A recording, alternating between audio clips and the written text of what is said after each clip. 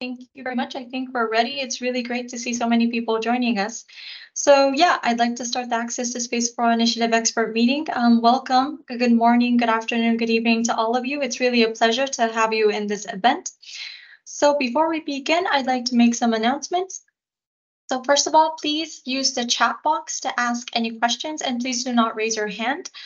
We will have a dedicated Q&A session at the very end of today's session, but of course we will have Q&A time for after each presentation. So if you have any questions related to what's being presented, please make sure to write it in the chat box, and we will try to collect them and answer them as much as possible. Second, please answer our questionnaire that we will be putting in the chat box later on. My colleague Wenbin will be active in the chat. He will be sharing you with useful links and also a link to our questionnaire. We would really appreciate your feedback on this event and to Access to Space for All. So please answer our questionnaire before you leave. This questionnaire will be the same for the 3 days, so you can answer them. You can answer the questionnaire at the very end of the 3 days, or if you're, let's say, only joining today, please answer it today. So yeah, we leave that up to you, but we will definitely share the links. And third, last but not least, please use the hashtag Access to Space for All and follow, like, and share UNOOSA to help us promote this event and Access to Space for All. We are active on Twitter, Facebook, LinkedIn, and Instagram. So our Access to Space for All Initiative expert meeting looks like this. So it is a 3-day event. Today we will start off with the opening remarks, and then we will have an overview of the initiative, and then dive into the separate sessions. So session 1, we will be talking about the hypergravity and microgravity track, where our partners and awardees will give you presentations. Day 2 will be more focused on the satellite development track and space exploration track. And day 3 is more of discussion, so we will be talking about effective outreach. And session 5, lessons learned and way forward, is only for partners, awardees, and past applicants, but that is where we will be really going deep into the lessons learned and how we can work on to really expand and improve the initiative. So just to give you the objectives of our expert meeting, what we want to do is, first of all, share and gain insights from success stories and challenges on capacity building activities and effective outreach. We believe our partners and awardees have a lot to share that could be very useful to anyone who is, let's say, interested in applying to an Access to Space for All opportunity. So we really want to share a lot of information here. The second is to discuss how to improve the Access to Space for All initiative. Our initiative is a growing process. We are really interested to hear feedback on how we can really improve it and expand it. So that is a big topic for us. The third is to really bring together partners, awardees, supporting governments, and potential future partners and applicants of the initiative to really create a network and build new partnerships. Of course, it's an online event, but by understanding who's doing what and really getting to know each other on the different activities, I think it will help in future networks and partnerships. So we hope that, it will bring together a lot of different people. And last but not least, we really want to raise awareness of our initiative. We are doing a lot on social media and presenting at conferences and all, but we really want to raise more awareness so that more people can join in the initiative, and we really want to help more people. So in that sense, yeah, raising awareness is one of the very important objectives as well. So this is what our agenda looks like. You can find the detailed agenda on our website as well. So yeah, with this, I'd like to move on to the opening remark part of our session. So first of all, we will start with the acting director of the United Nations Office for Outer Space Affairs, our boss, Mr. Niklas HEDMAN. We have a recorded video of him, so I will give the floor to my colleague who has the video.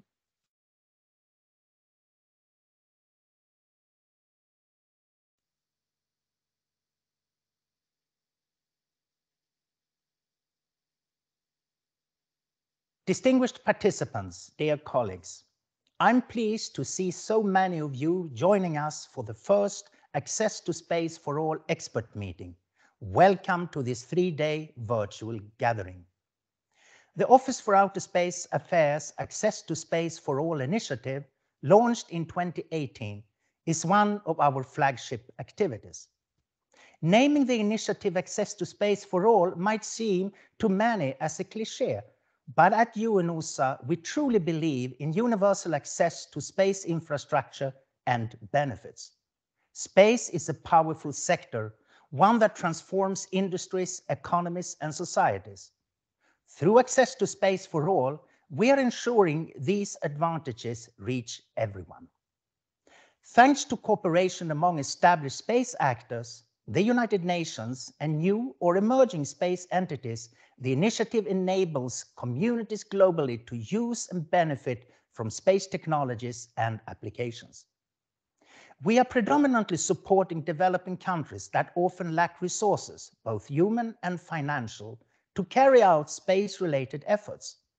Some of the programs are exclusively open to these nations. So far, the impact has been larger than we anticipated.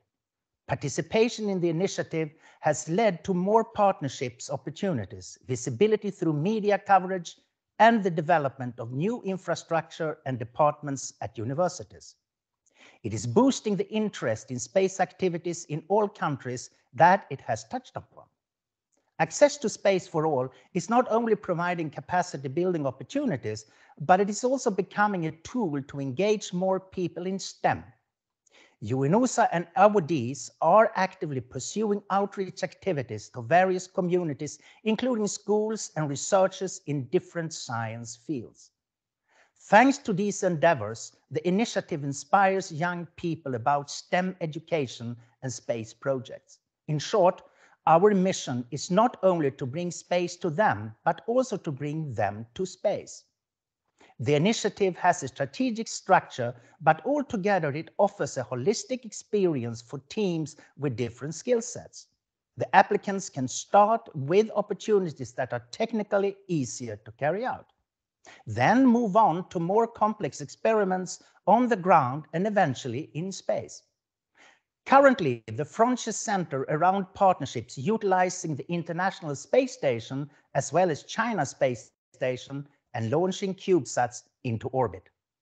This approach has proven very effective as we have seen teams and countries progressively applying for different opportunities.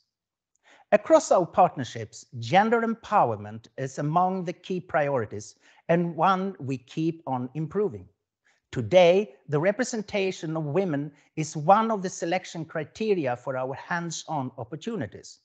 Teams that apply are encouraged to be gender balanced, matching the spirit of access to space for all. Sustainable development goals are central to the efforts of the Access to Space for All initiative. Quality education, decent work, and economic growth, and industry, innovation, and infrastructure are among the most targeted ones. But across different awardees, all 17 SDGs have been addressed. We take pride in making the results spill over beyond individual campaigns and creating a long-lasting impact. None of this would be possible without the contributions of our great partners. I express my sincere gratitude to all of you for your invaluable support and long-standing cooperation. The access to unique infrastructure, information, and knowledge that you provide unlocks a treasure chest of opportunities for countries and individuals around the world. In this regard, allow me to say that UNOOSA welcomes offers to establish new partnerships. Building and strengthening strategic alliances will continue to deliver space benefits to everyone. Let me welcome you all once again to this expert meeting. In the next 3 days, we are reflecting on the achievements and progress since 2018 and identify ways to support to the United Nations member states.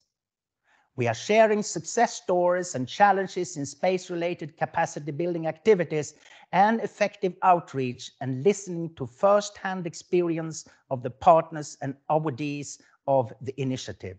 I hope all participants learn more about the different opportunities and their possibilities.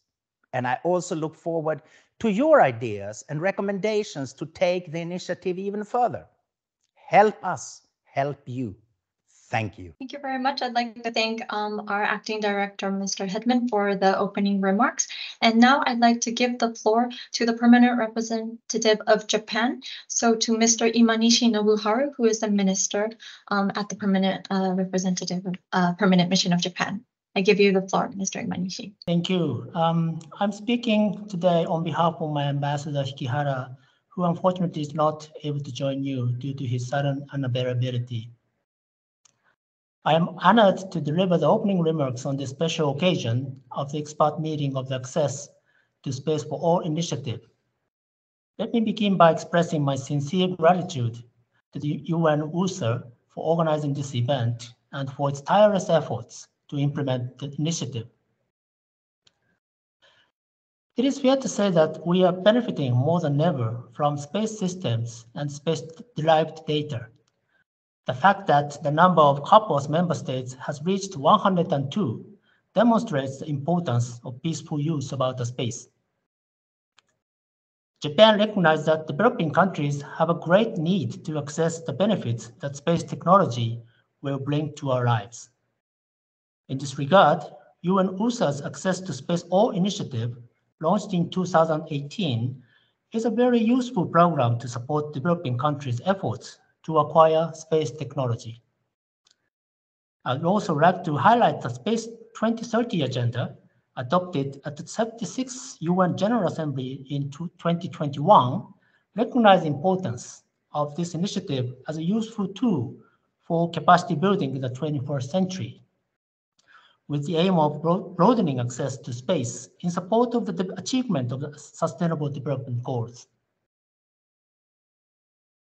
Now, as many as 11 partners are providing various opportunities through a number of hands-on and education components.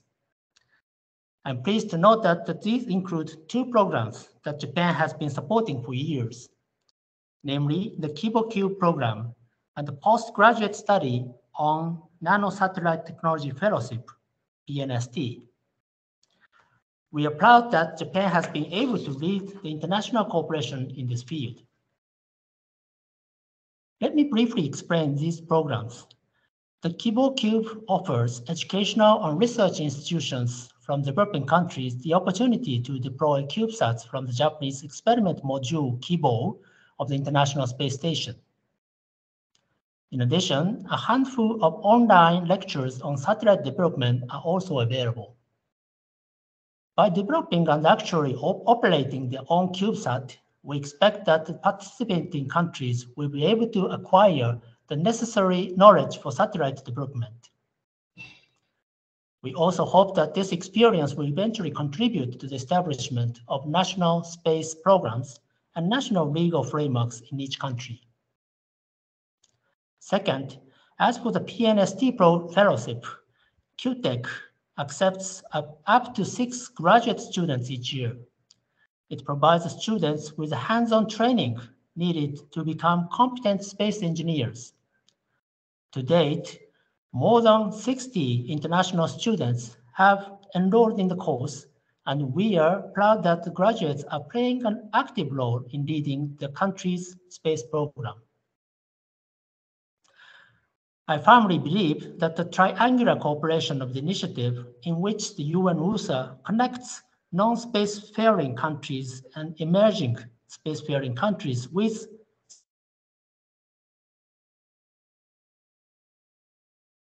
providing capacity building opportunities. I'm also sure that the relationship established between the countries through this initiative has the potential to develop into further cooperation in the future. Today's expert meeting aims to collect and share widely the achievements of the initiative, success.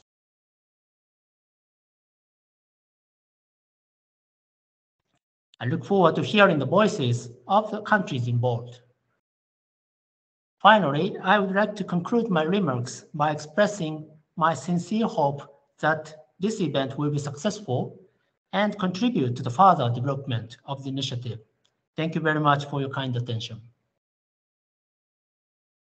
Thank you very much, Mr. IMANISHI, for the remarks. We really appreciate all the support we receive from our spacefaring partners and countries. So thank you so much for all your support and access to Space for All.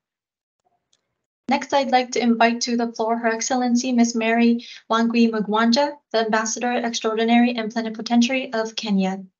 Ambassador, you have the floor. Thank you so much. Good afternoon, Excellencies, ladies and gentlemen.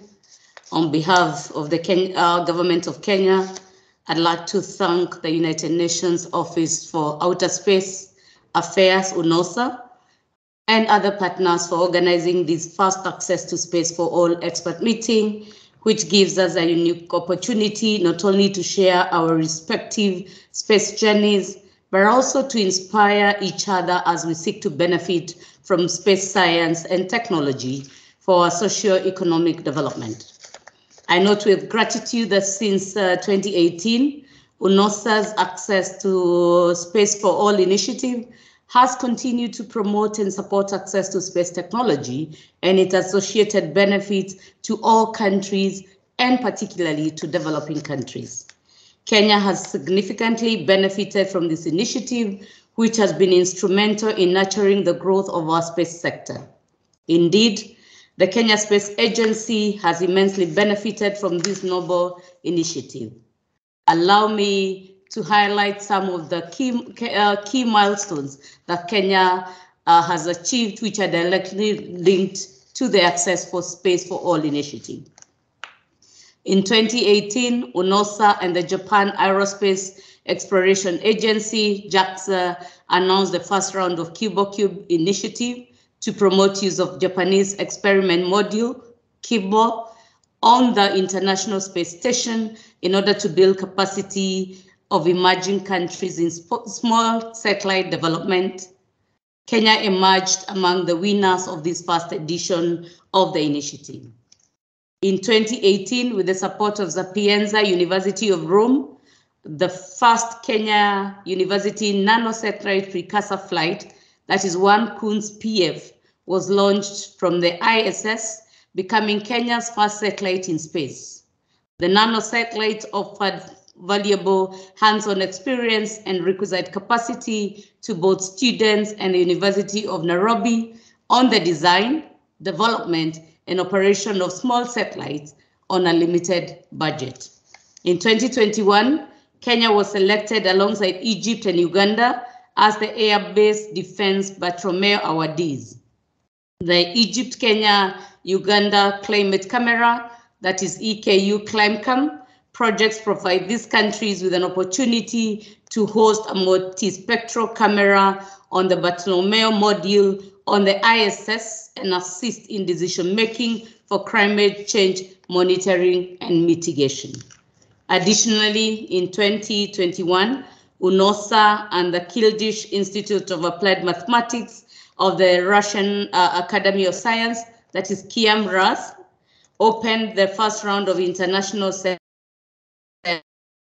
optical network ISONSCOPE opportunity. Through ISONSCOPE, KIAM-RAS provides small telescopes to research institutions and agencies in developing countries to enhance capacities in space, science, and astronomy. The telescopes are to be used to observe and track near-Earth objects, or NEOs, and potentially hazardous asteroids, PHAs, for analysis and use in early warning systems for potential asteroid impacts. The Kenya Space Agency was among the first round of beneficiaries of this award. In February this year, Kenya became the first awardee of the 3U CubeSat project on the development of a 3U nanosatellite for zero gravity peace diplomacy messaging mission. The satellite will be developed by the University of Nairobi in partnership with the University of Arizona and the Space Trust from the United Kingdom. The award was offered under the auspices of UNOOSA and the Avio Collaborative Accessing Space with Vega-C program, and will offer a launch opportunity to 1U or aggregates using Avio Vega-C rocket. Moreover, in April this year, UNOOSA will, with the support from the French government, conducted a technical advisory mission in Nairobi in partnership with the Kenya Space Agency under the auspices of the Space Law for New Space Actors project to support Kenya in developing policy, legal, and regulatory frameworks that draw from international best practices and in tandem with the norms and practices of international law. In conclusion, allow me to sincerely thank UNOOSA for this initiative that is quite impactful and for being a valuable partner in Kenya's spacefaring journey. The initiative has provided a strong foundation to create opportunities and grow our space sector value chain from satellite engineering to space science. The initiative has equally opened doors to opportunities for Kenya for international cooperation in the peaceful uses of outer space. In this regard, I also wish to thank all our partners in the Kenya space journey, and we look forward to deepening these collaborations further for our common good. Thank you so much. Thank you very much, Ambassador, for the very kind words. We really think that Kenya is an amazing country that is really using our initiative and our different capacity building programs to really strategically develop space and space capacity. So we really hope that many countries join and take this example of Kenya and really engage with us through Access to Space for All. Thank you so much, Ambassador. Thank you for the very good comments. Thank you. Thank you so much. Okay, next I'd like to move on to an overview of the Access to Space for All initiative. So, the goal of the Access to Space for All initiative is really to provide research and orbital opportunities for all UN member states and to make sure that we provide access to space and that the benefits of space are really accessible to everyone. As the Ambassador mentioned, at UNOOSA, we have a lot of different capacity building activities, but Access to Space for All is focused on space technology. And through joining Access to Space for All, we've seen a lot of benefits, which you can see on the left-hand side of this the presentation. So through joining Access to Space for All, we're providing an opportunity where applicants can acquire cutting-edge skills for jobs and other opportunities and develop hands-on capabilities from A to Z. What I mean by A to Z is starting off with easier, smaller skills and moving on to more complicated skills and opportunities. So we're providing a gradual learning path starting from small and moving on to bigger missions. Second of all, we provide all of this free of charge. So we provide access to unique ground and space infrastructure, technology, and information. Our partners will explain about the amazing opportunities that they are providing, but we are providing this access free of charge. The third point is that through the initiative, the applicants will gain, the awardees will gain international cooperation experience by working with us, the United Nations, and with our spacefaring partners. And international cooperation is a key element that is very important for future space missions, and we are providing this opportunity. Fourth is through the opportunities, we are providing visibility to the research and development done in each country, and of course the different space activities. So as we said, we are doing a lot of outreach and promotion, but through joining us in the initiative, we are trying to maximize that outreach and really provide more visibility to what you're doing already in your country. And last but not least, through the initiative, we are really trying to motivate the young generation and boost interest in STEM and of course, especially space. In the middle, you can see Access to Space for All in numbers. So currently we have 9 hands-on opportunities, 1 annual fellowship. We have 32 awardees involving 44 entities from 32 countries. We have 5 CubeSats launched already, with 3 more coming. And we've done 7 microgravity experiments. And we have more microgravity and hypergravity experiments being developed right now. We have 20 projects in development. And we have 68 scholarships that we have granted.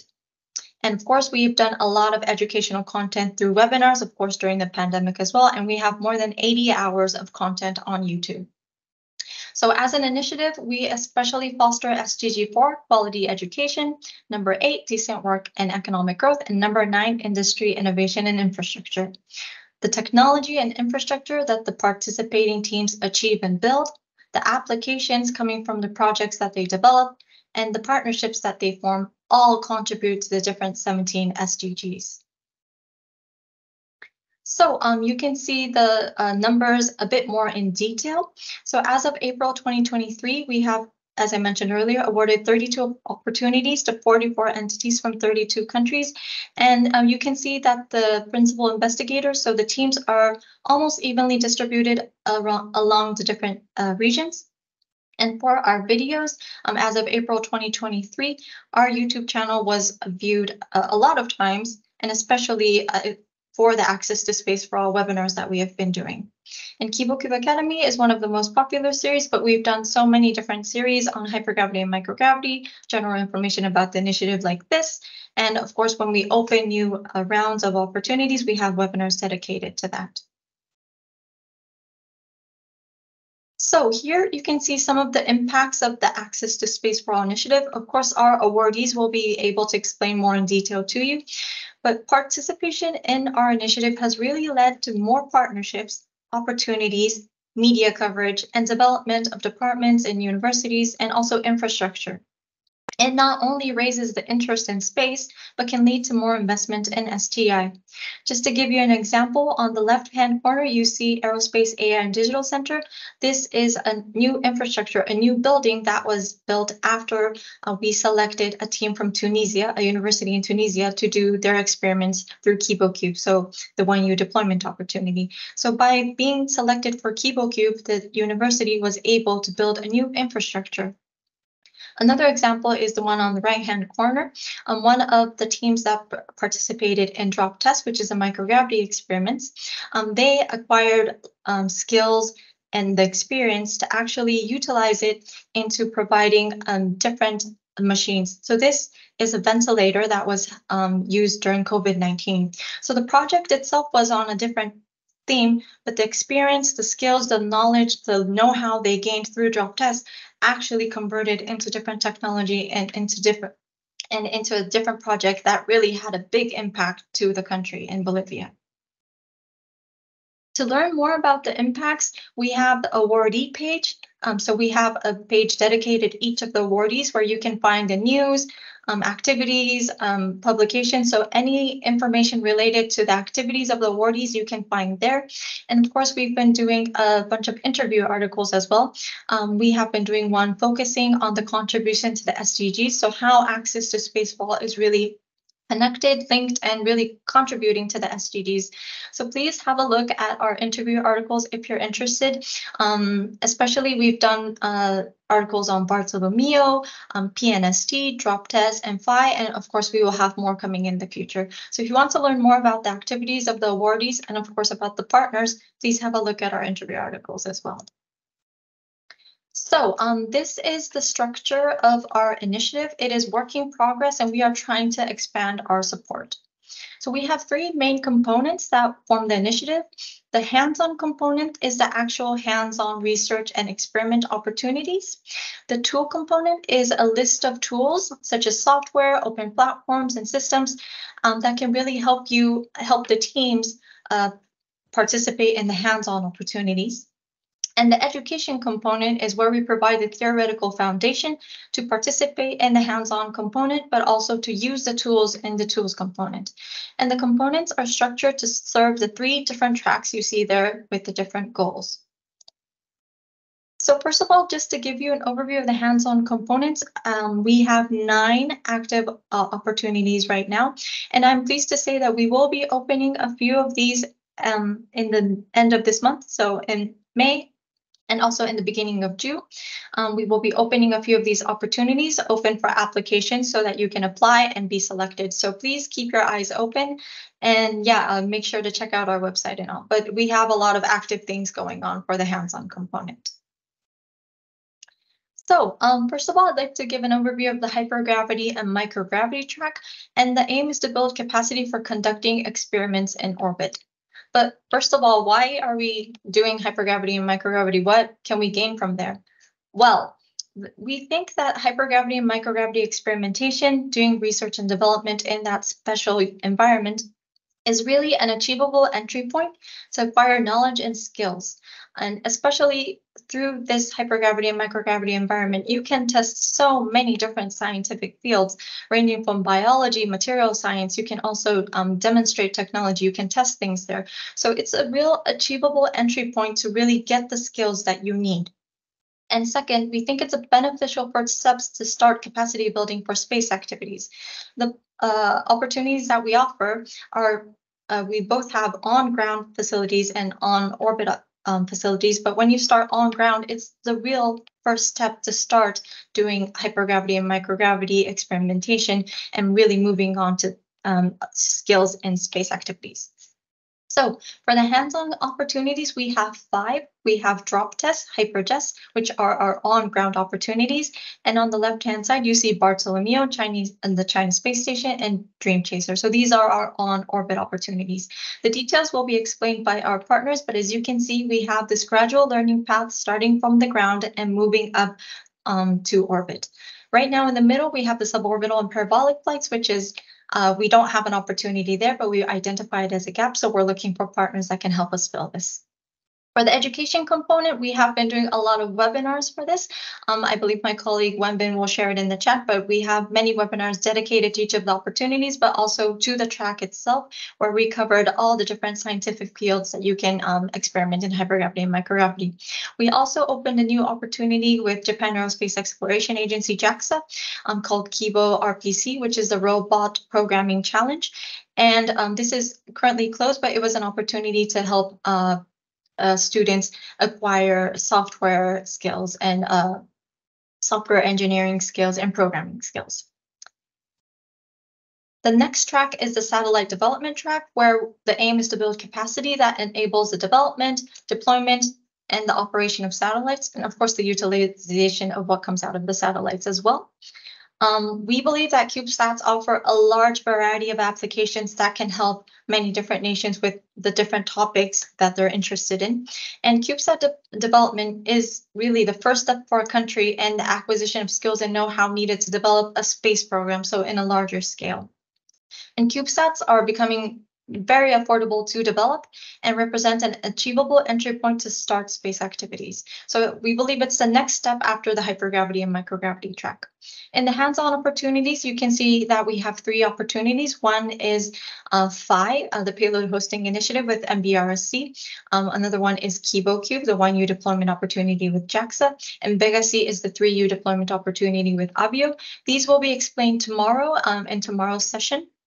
But these are the hands-on opportunities we have currently. We have an identified gap for CANSATs. We don't have a program. We're interested if any partner has any opportunities for CANSATs, but we believe that's something we would like to fill for the gradual learning path. For the education component for this track, we work with the Kyushu Institute of Technology, QTech, to provide scholarships to go and study in Japan to learn the whole life cycle of satellite development called PNSD, and this will be presented tomorrow as well. And last but not least, our third track is the space exploration track, which is really broadening the engagement in space exploration. We believe that for space exploration, it's increasing capability in astronomy and observation of space data analysis can really deepen scientific knowledge and support the necessary technology for monitoring space debris, managing space traffic, and future exploration beyond GEO, which is a hot topic these days and which is something that the space industry is going in the direction of. So we believe that it would be helpful to have a space exploration track in the sense of to support these technologies and knowledge. And space exploration is something that really motivates the young generation who are the leaders of tomorrow. So we want to be engaged in that. And last but not least, space exploration is definitely an international effort. And through the initiative, we really want to foster international cooperation.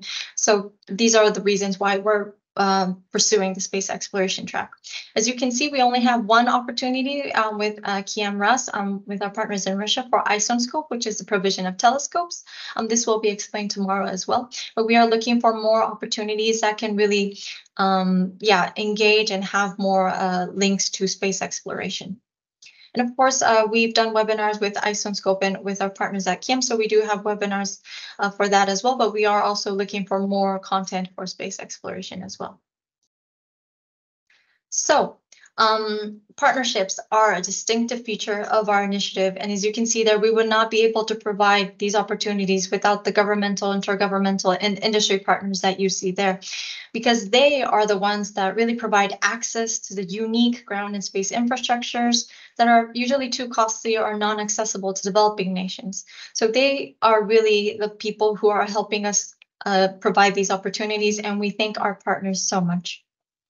UNOOSA is also open to new partnerships. As I mentioned earlier, we have some gaps identified, but basically we are looking for more partnerships, especially the ones that you can see on the right-hand side. So more on-ground, on-orbit experiment opportunities, suborbital parabolic balloon flights, launch opportunities for CubeSats and hosted payloads, access to infrastructure and provision of scientific tools. For CAM, we do telescopes, but if there's any other scientific tools that we can provide, that would be great. And of course, fellowships, internships, educational content, and to really support our tools component, we're looking for all open source, cost-free softwares and tools that we can share the information on. But I just want to emphasize that partnerships are also beneficial for the leveraging side. So most of our awardees are not working alone. They work with partners, they find universities, they find industry partners that can help them really realize what they want to do in their project. So yeah, there is really no need to develop space capabilities on your own. There are so many available opportunities like access to space for all, and partnerships take you a step further. So please take advantage of what we have, and I hope you will learn from the 3 days what we have to offer for you through access to space for all, and how these partnerships will really benefit you.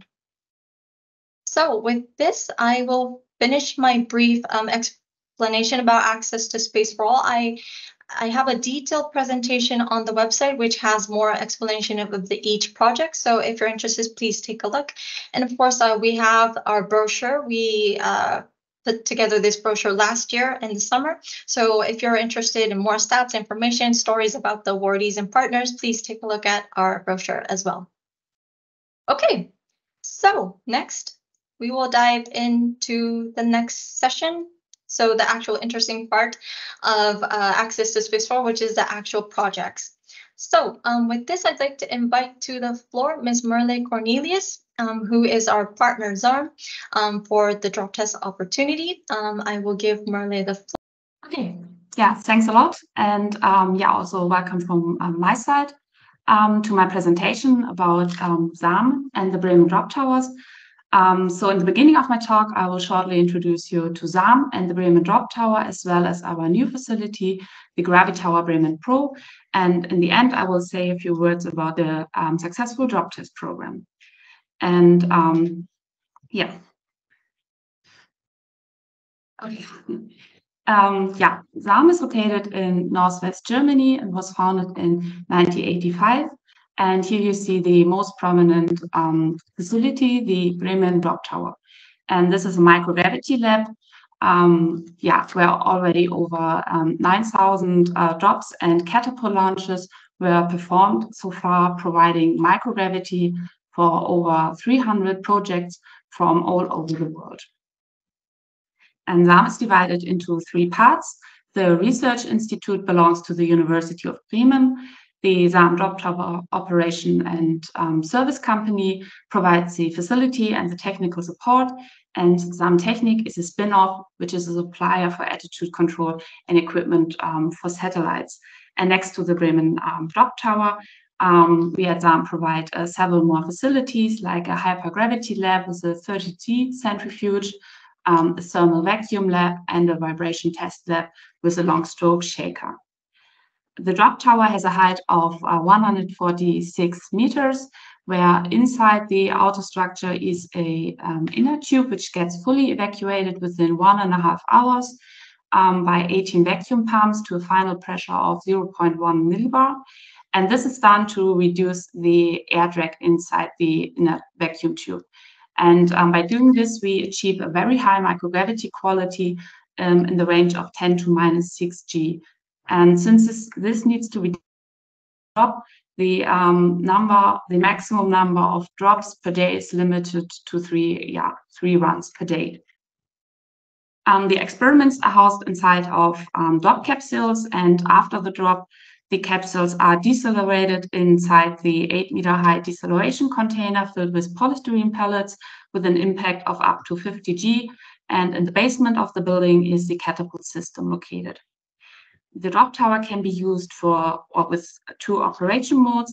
During the drop mode, the capsule gets lifted to the top of the tower, then released into microgravity, and the 110 freefall distance enable a microgravity time of 4.7 seconds.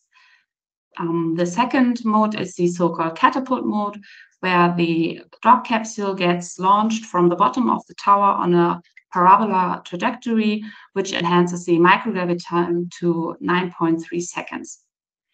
And now I want to show you some impressions from inside the integration hall. Here you see an experiment integrated into the drop capsule. The capsule structure, which is then placed inside this cylindrical case, and afterwards the capsule is transported inside the drop tower.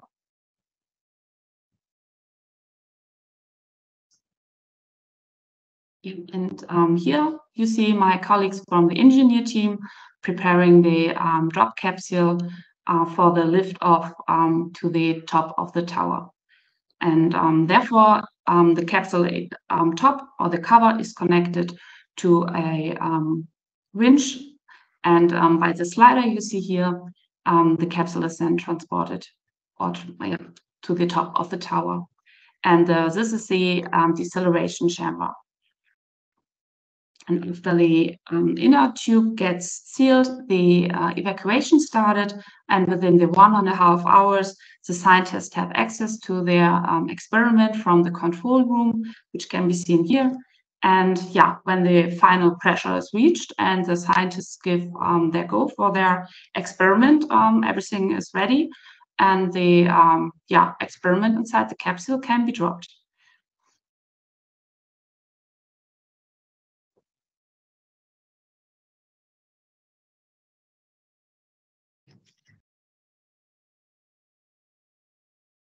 As I mentioned, we at ZAM also provide a unique catapult system, which was developed by the ZAM engineer team. And the catapult system is based on a combination of a pneumatic and hydraulic drive, which accelerates the drop capsule to a maximum speed of 168 kilometers per hour within 250 milliseconds. And right after the capsule is launched into microgravity, here you see that the deceleration chamber is transported beneath or below the inner vacuum tube, so that the capsule lands safely on its way down.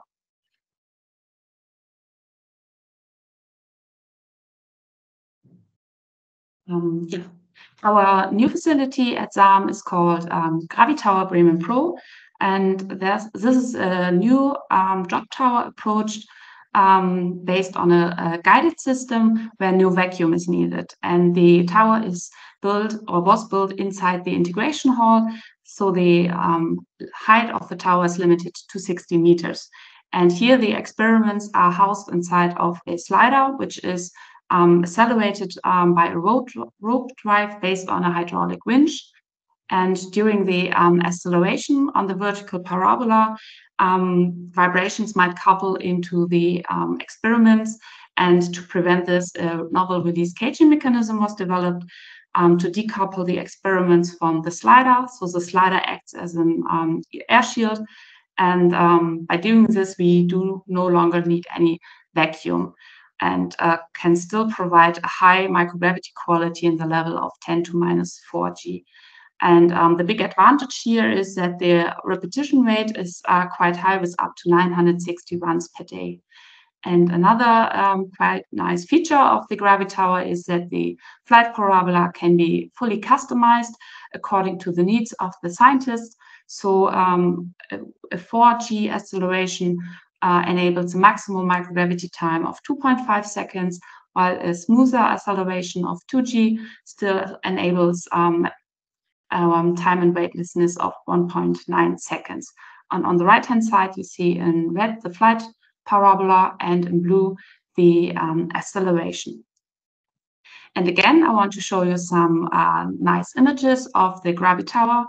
Yeah, as I said, it's built inside the integration hall directly next to the large tower.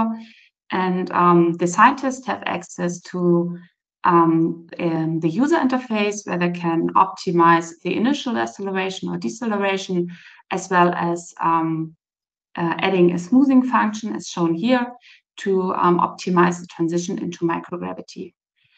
And the quite low initial acceleration in combination with the decoupling of the experiment from the slider leads to a very smooth transition into microgravity. And this can be seen here in these demonstration videos.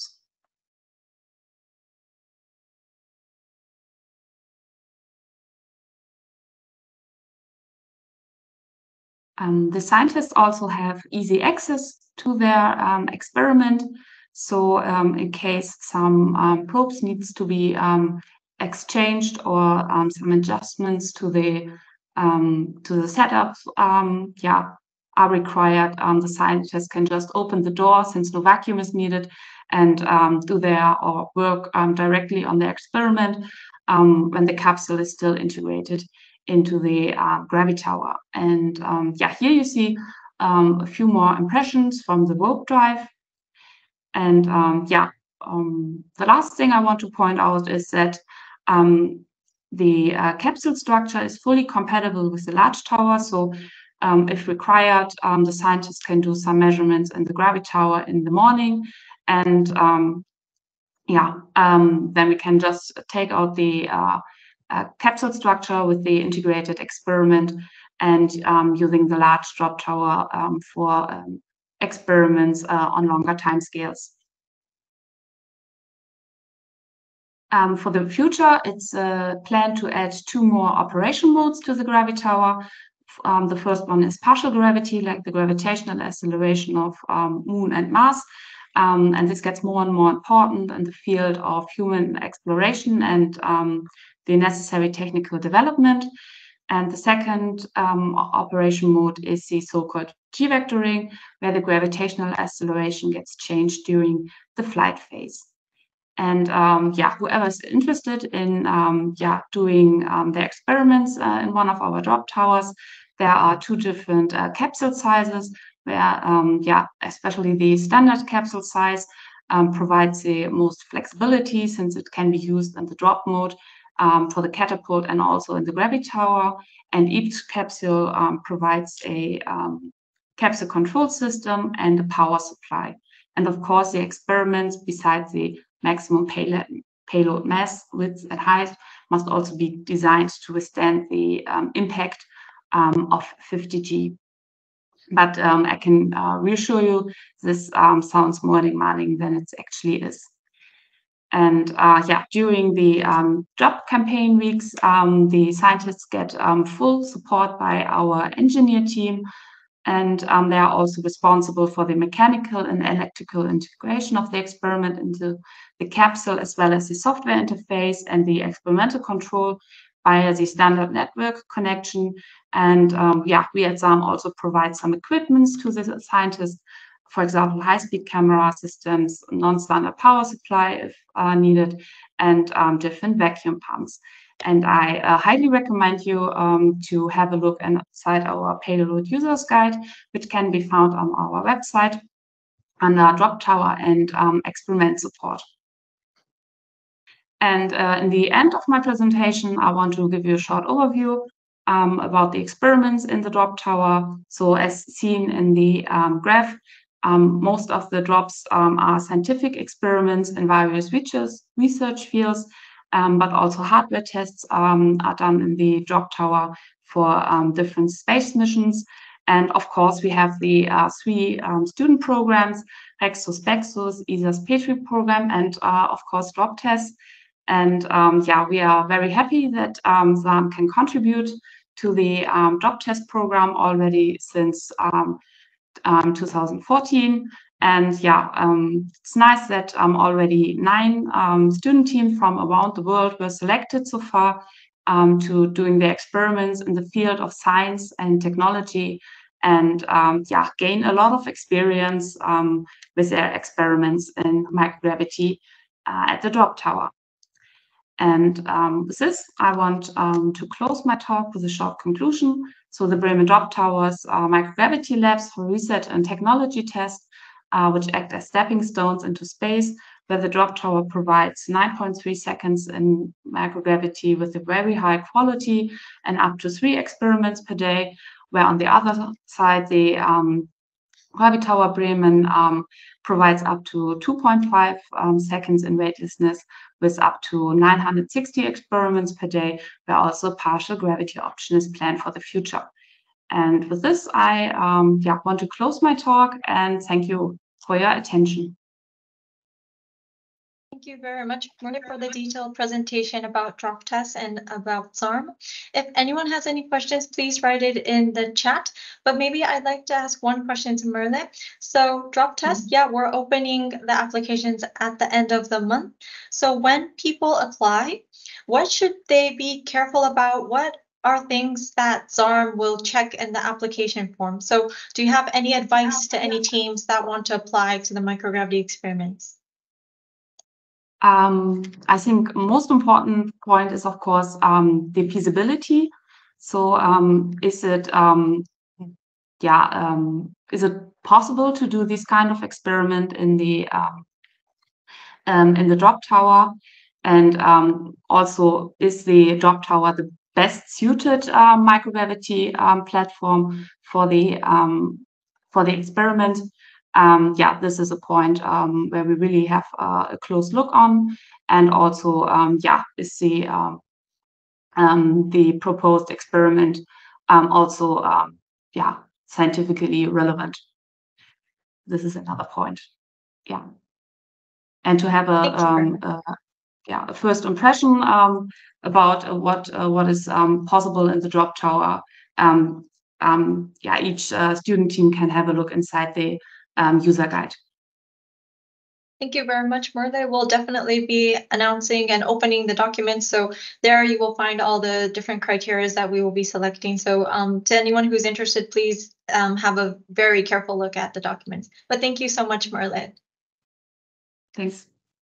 Now I'd like to invite to the floor one of the awardees of DropTES from Colombia. So Ms. Liliana Marcela Bustamante Goez, who is from the University of Universidad de Antioquia.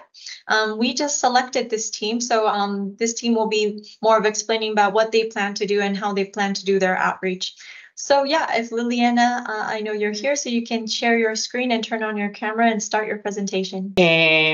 As Hazuki said, I am Liliana Bustamante. I am work in the Universidad de Antioquia in Medellin, Colombia. And now I'm going to talk about our experiment called the position of thin droplets on electronic components in absence of gravity.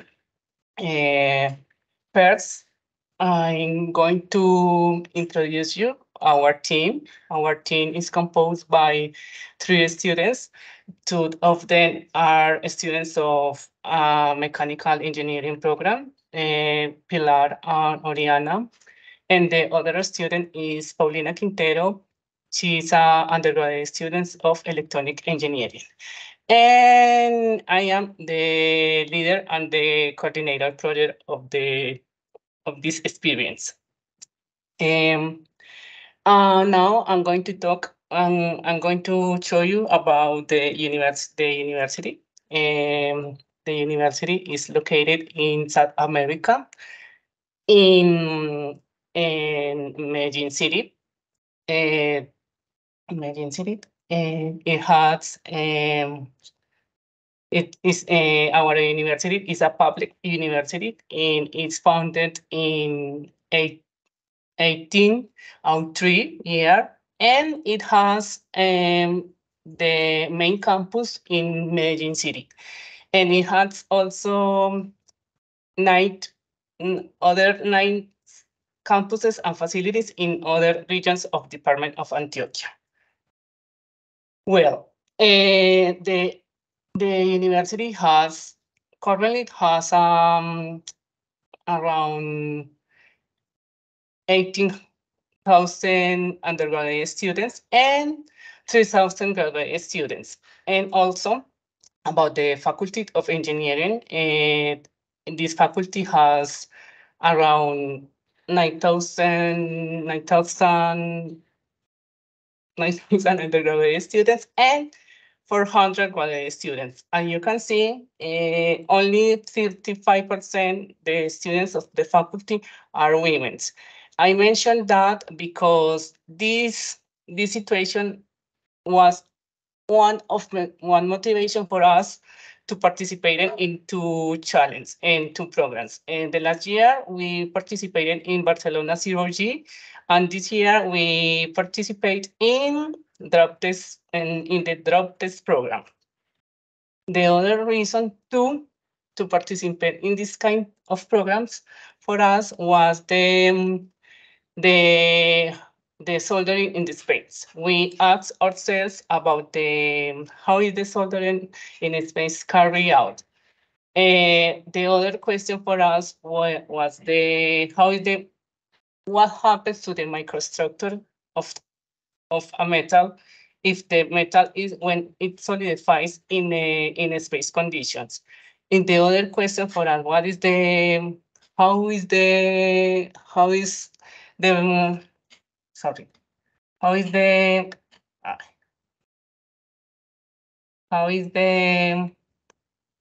what happens to the surface station in the space, and what happens the other question was, is it possible to solder in space knowing that liquids floats in the absence of gravity?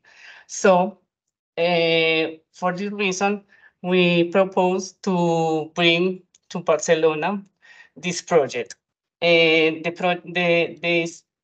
prototype that you can see in this picture was the prototype we tested in Barcelona in the previous year.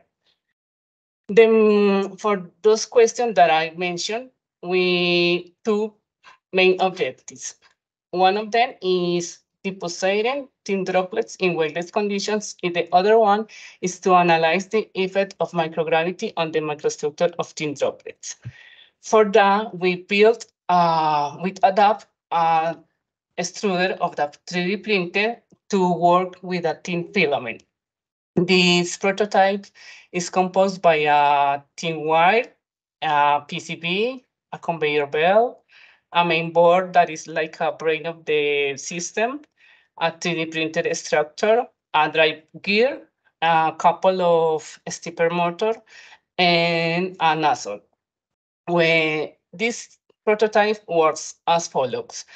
The PCB is over conveyor belt, and the conveyor belt is moved by a stepper motor that is here. And then the supply of the thin wire is controlled by the reel, and the reel feeds the thin wire to the drive gear that is moved by the other stepper motor, and the stepper motor feeds the thin wire to the hidden block of the extruder, and inside the hidden block, the tin is melted. After the drop that is melted is pushed out to the nozzle, and then is dropped out onto the PCB.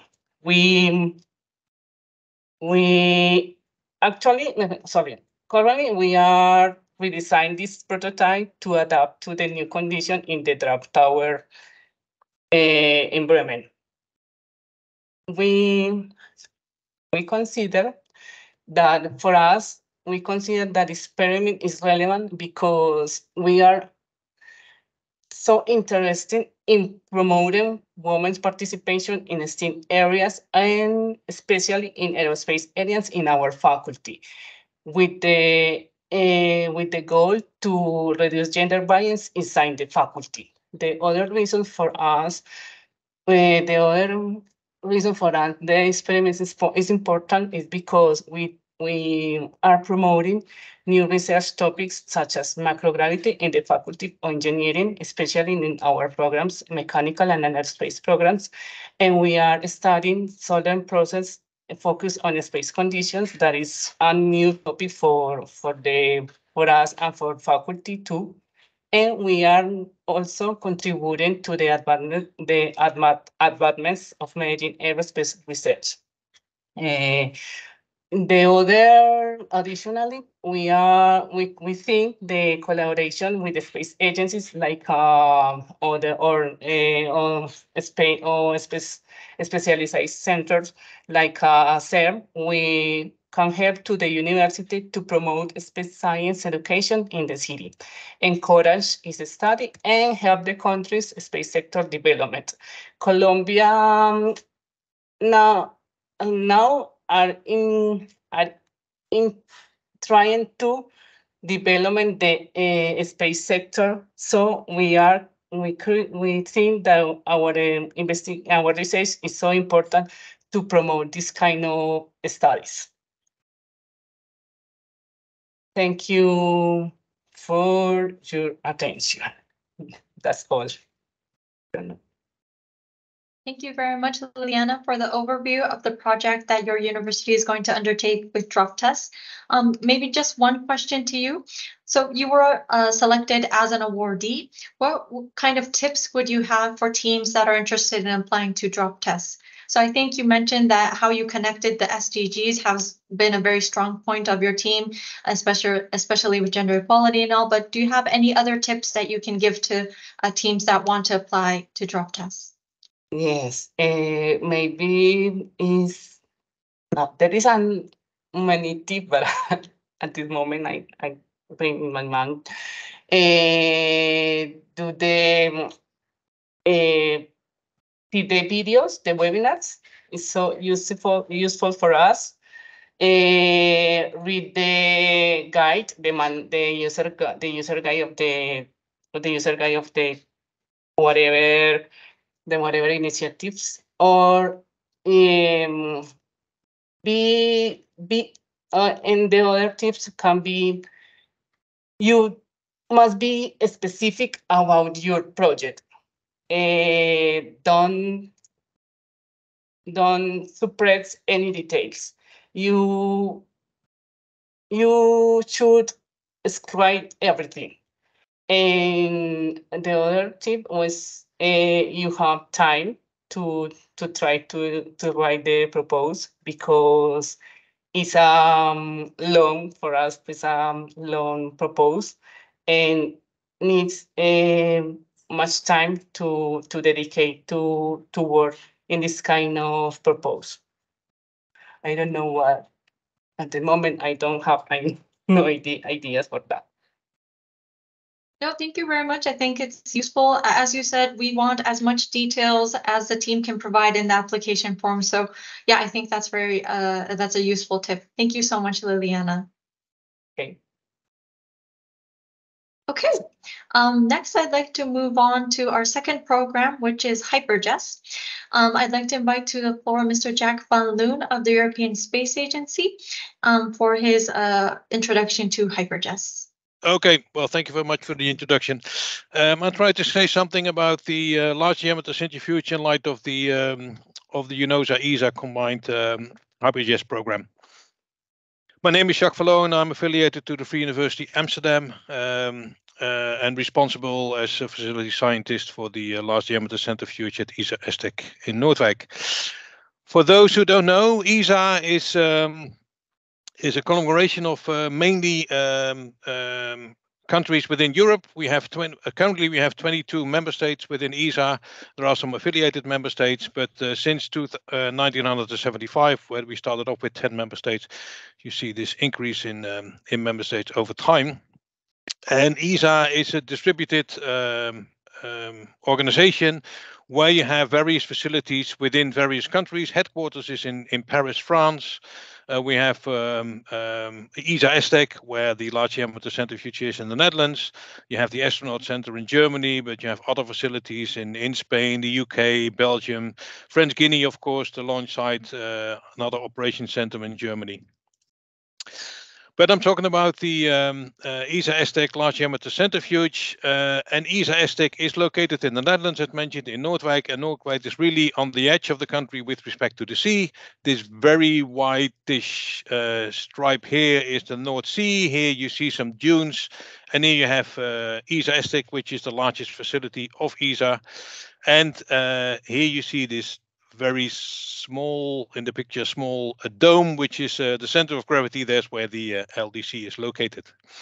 So here you see the dome again. This is a full image of the lab, of the TechMMG Life and Physical Sciences Instrumentation Laboratory, the LIS lab.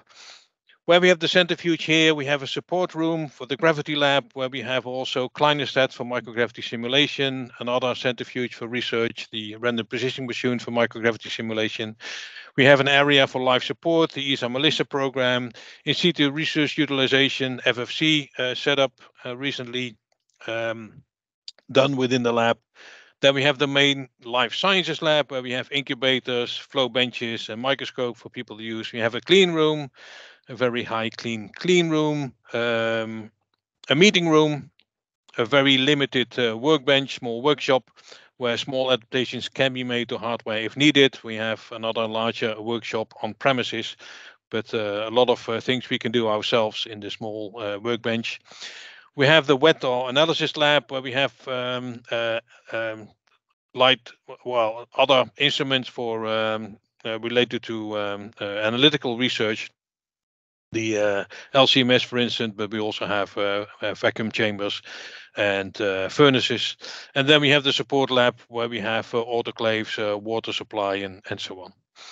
If you apply for HyperGES experiment, you can make use of this full lab, as well as make use of other labs we have within ESTEC, and mainly the material science lab is sometimes used for some of these studies. Here's some link to the ESA TechMMG lab if you want to read more about it. Some pictures of these various labs. The main lab, again, flow benches, workbenches, incubators, microscopes at the end, meeting room where we can discuss and present if needed. The wet lab with various shakers, balances, and other instruments. Support lab, -80 milliQ and demi-water, autoclaves, fume hood, chemicals. Small workshop with some small instruments. Of course, the control room, here you see the LDC. This is the control room where the LDC is commanded from. This screen is normally used by the scientist, where you can see your experiment inside one of the gondolas or more gondolas, and you can monitor and control the experiment from this position.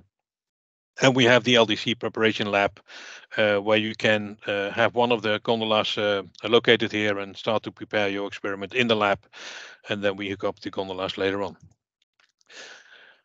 If you do ground-based research, as we do with the Large Diameter Centrifuge, the LDC, you can compare it to flight in several ways. Well, this is a schematic representation of gravity over a certain spectrum, going from microgravity to 10 or xg, whatever the g is for a certain system.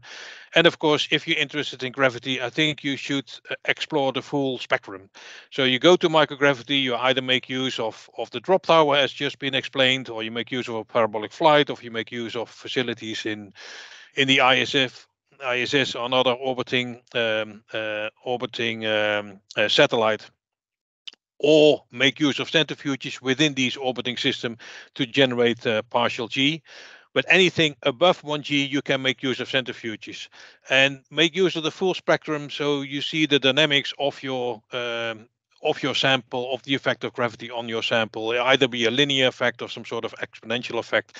And this is what you can explore in the centrifuges, and preferably also do some low G experiments or partial gravity experiments after that. So the Large Diameter Centrifuge, hang on. Yes, it's coming up. Of course, we can do regular hypergravity research, as I just explained to you. Just see what gravity does, what does 2G to my system, what does 10D to my system, 15G, and so on. You can also use this hypergravity to look into launch simulations, to understand what happens to your sample before you enter into, for instance, orbital spaceflight. We also see quite some experiments that flew on parabolic flight, and they want to explore the hypergravity phase of this parabolic flight for a longer duration of time.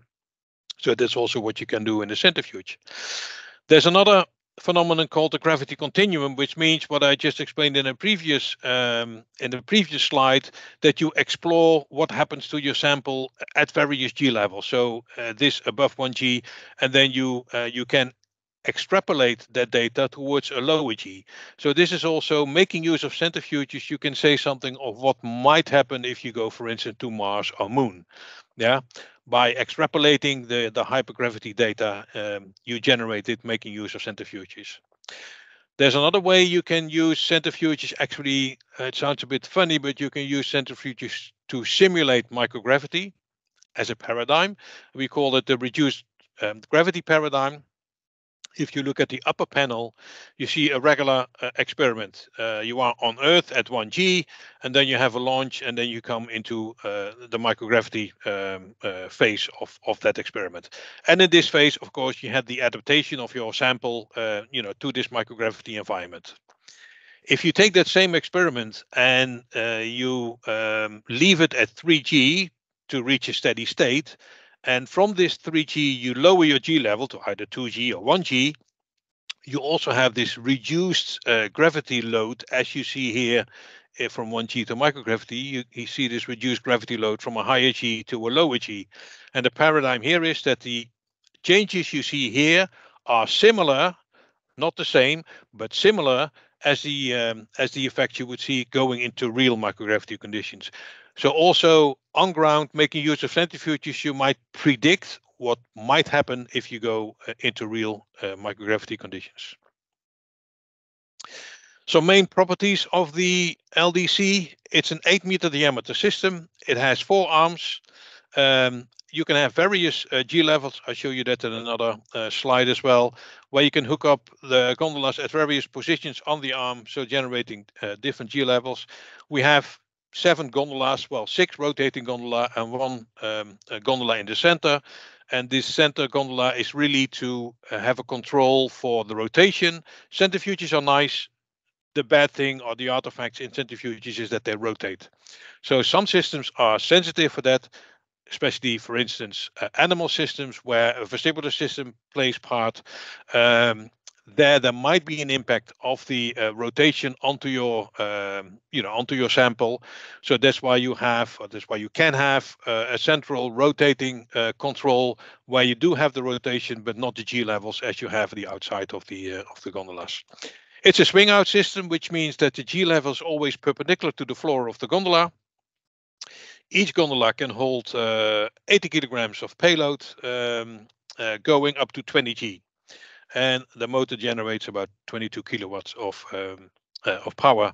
For the HyperGES program, you have the possibility to use the LDC for a maximum of 2 weeks. Within each gondola, we have temperature sensors, we have video capability, analog, digital, and PoE video channels.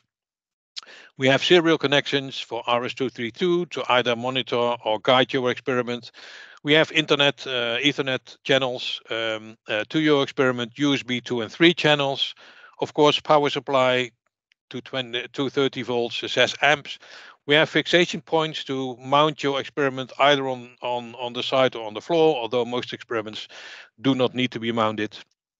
We have connections in the arm to make these connections possible within the gondola. And of course, we have outside video channels. Then we have the possibility to provide gases or liquids to your experiments. That there could be any kinds of gases or liquid you need. I'm not going to explain this this scheme to you, but this is how the LDC is configured. This is the rotating part of the LDC with various computers and connections on there. This is the static part of the LDC system, again with a series of connections and computers. You can go to the user manual here, and you can find more details on that, and you have some time to study this this scheme in more detail. If you want to make use of the LDC from your own system, one thing we can use is to remote PC setup for also for non-Windows systems, but make sure that you have all administrator rights if you apply or if you want to do an experiment making use of your own computer system. And be sure that your experiments have a dedicated address to adapt and to address within the system. These are some examples of the LDC startup and stopping time. This is the fastest ramp up. We can go from 1G to 20G in about 60 seconds, and then you have your steady G level, and then the slow down or stop time is about the same. It's a bit shorter, 55 seconds to go from 20G to 1G. But you can program any G level you want, taking into account the the ramp up and the ramp down time for this system. Here is an example of a Soyuz launch, which depending on the various stages you have for the launch, you can simulate a Soyuz launch, so you can prepare for an experiment, especially for man-rated launches. The LDC is not capable of simulating the launch of a sounding rocket, for instance. It can simulate, let's say, 11G or whatever as a constant value, but not the ramp up time. That is too fast. Here also an example that can make use of hypergravity of the LDC with respect to in situ research utilization studies or planetary related studies. This is an experiment impact, an education experiment we did some time ago, where you see here projectile, let's say, shot at high Gs at a sort of regolith simulant here, which simulates what might happen if you have small particles or larger particles impacting a planetary surface. And then you can do this at different G levels. This is another experiment where there was an ultrasonic drill, and this group from the University of Glasgow, they wanted to know the performance of the drill at, for instance, Mars or another celestial body. So to see the gravity dependence of that drill and the energy consumption and so on of that particular system. So they made a model, how this drill would perform under different G levels. So here you see in dotted lines, you see the model they made, and these are the actual tests they did in the centrifuge, and you see quite some discrepancy between these two values. So they really have to redo their model to understand, how that drill would perform under different G levels, and especially under lower G levels. So this experiment could be used to extrapolate the data they found here at higher Gs, to extrapolate that data to lower Gs. Of course, with respect to geological studies, or also with respect to building studies or the studies regarding larger structures, the LDC or centrifuges can be used for the scaling effect you have with gravity with respect to length, which is related to 1 to n, or time, 1 divided by n squared, or mass divided by n cube. So you can make use of the centrifuge if you want to look into these phenomena. Here are some examples of experiment configurations. Here you see the impact study I just mentioned. Here we see a CRAP where we looked into the vestibular system operation at different G levels. Mass and heat transfer experiments where you have the experiment actually set up here in one of the gondolas, but we had an elaborate cooling system where you have cooling fluid here in these containers, where the experiment was cooled for about half an hour during the experiment because it produced a lot of heat. Planetary and glacier models. This is some model material to simulate glaciers at different G levels and at different angles of inclination, so where we can simulate what glaciers would look like on other celestial bodies with different G levels. Bubble generation experiment. This experiment, we used a lot of cameras to look into a bubble generation of that particular experiment. Here is also a bubble. This is from the University of Barcelona, where this bubble generated here, this nozzle, and going onto the water surface here. This is another experiment where we looked into various phenomena in zebrafish, genetic phenomenon, morphology, and bone and cartilage, where we did that in either hypergravity in the centrifuge or in simulated microgravity in the RPM clinostat mode. We can also have microscopes in the centrifuge. This is the EVOS M7000 microscope. It's a epifluorescent microscope you can use. And this is a light sheet microscope, also dedicated to built specifically for the LDC. Thank you. Where it's possible to look into more 3D systems because of a light sheet phenomenon. Finally, you see a list of all the, let's say, papers, peer-reviewed papers that have been published making use of the LDC in the various disciplines: geology, planetary sciences in green, technology in red, material sciences, biology, plant biology, animal physiology, and so on. Here you have direct links to all these papers. If you're interested, you can go there. So if there is any questions or remark regarding the LDC, don't wait asking, also in preparation of your proposal. This is my email address, and if you have any more, if you need any more information with respect to the lab facilities or to the user manual of the LDC, you can go over these URLs. Thank you very much. Thank you very much, Jack, for the overview of the LDC and giving a lot of examples on what you can do in hypergravity.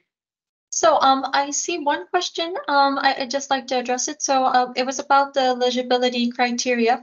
Of course, the documents will come out at the end of the month. We're opening HyperGES at the end of the month, so you can see the details there. But I would just like to say that the teams should be from government organizations, research institutes, universities, and other public and nonprofit organizations. And if you're an individual, you will not be able to apply. You would have to be part of one of these organizations.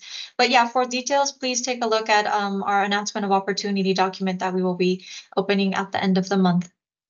So just one more question to you, Jack.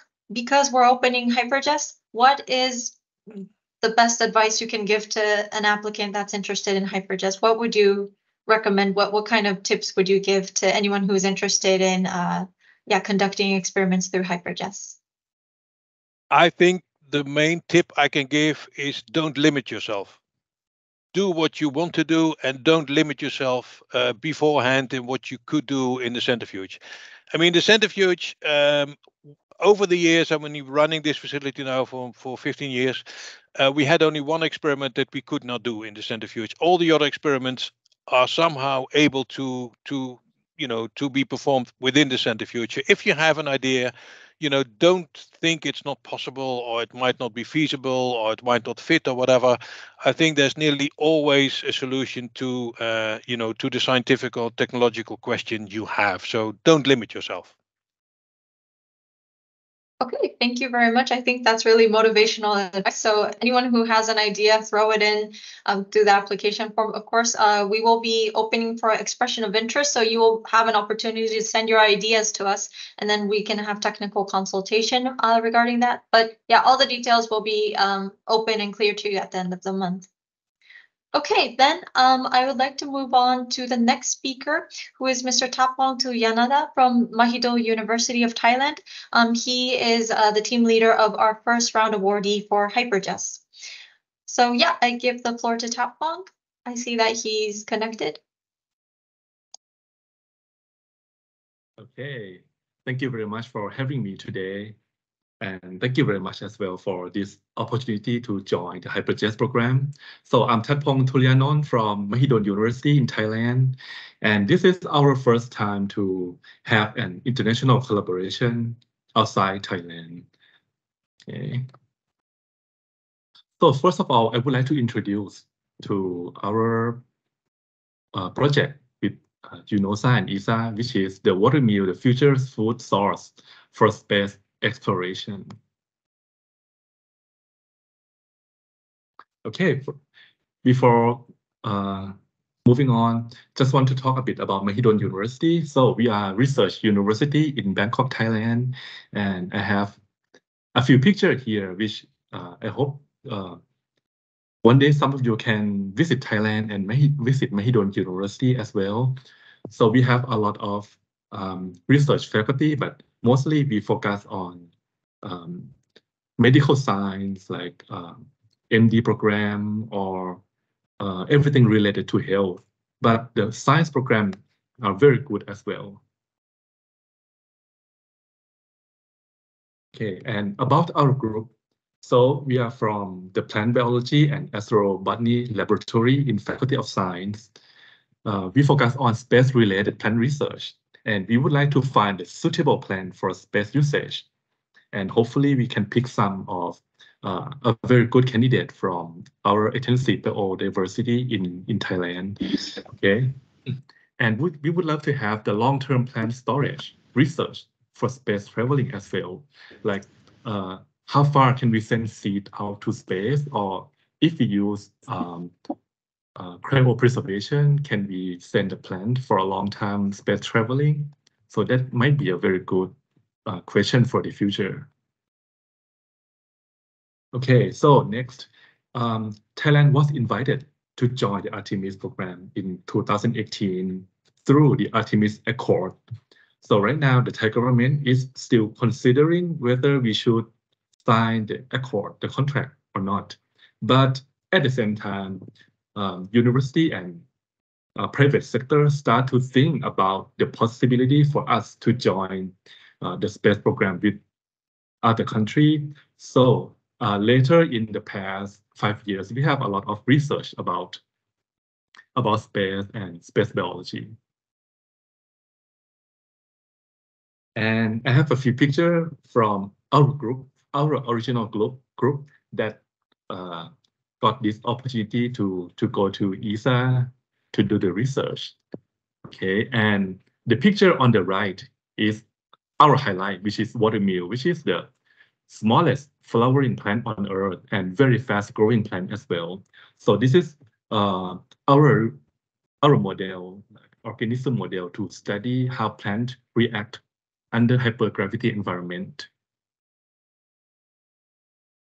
Okay, and just want to give you the brief summary. So we want to study the plant adaptation and especially the yield of Asian watermeal under hypergravity environment by using ESA large diameter centrifuge, which can provide a long-term gravitational control study. And this program will be funded by UNOOSA and ESA and partially by Mahidol University, which we schedule to visit ESA by fall of 2033. Okay, and this is how we observe watermeal. So we use stereo microscope to do some measurement to study the internal construction of the watermeal. Okay, and picture on the right are watermeal in our greenhouse. And we also did some preliminary study about watermeal reaction under hypergravity by using small centrifuge, and under microgravity by using the clinostat machine, like in the picture.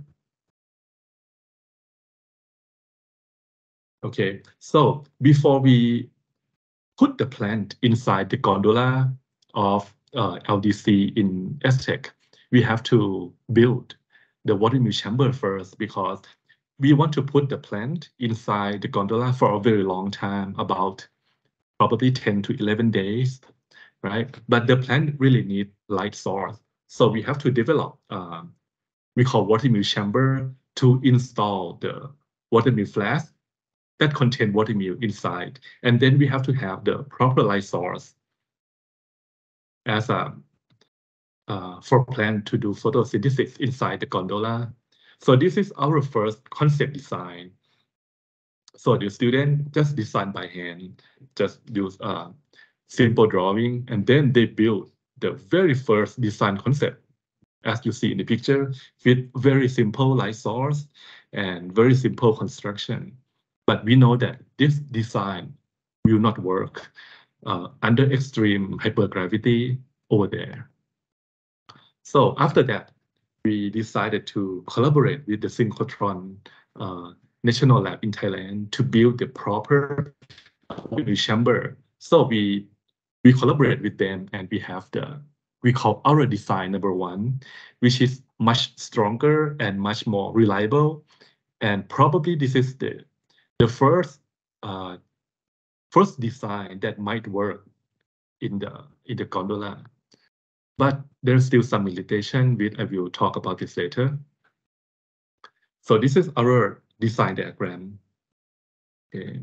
And lucky us that the Synchrotron Light Research Institute let us send the student over there and work with their engineer and do some actual work in the machine shop to build the prototype of this water mill chamber. This is the design, how it look like. And then they did test with ANSYS program to do a simulation to see if the water mill chamber will survive extreme gravity environment. Okay, this is how the machine shop look like in SLI.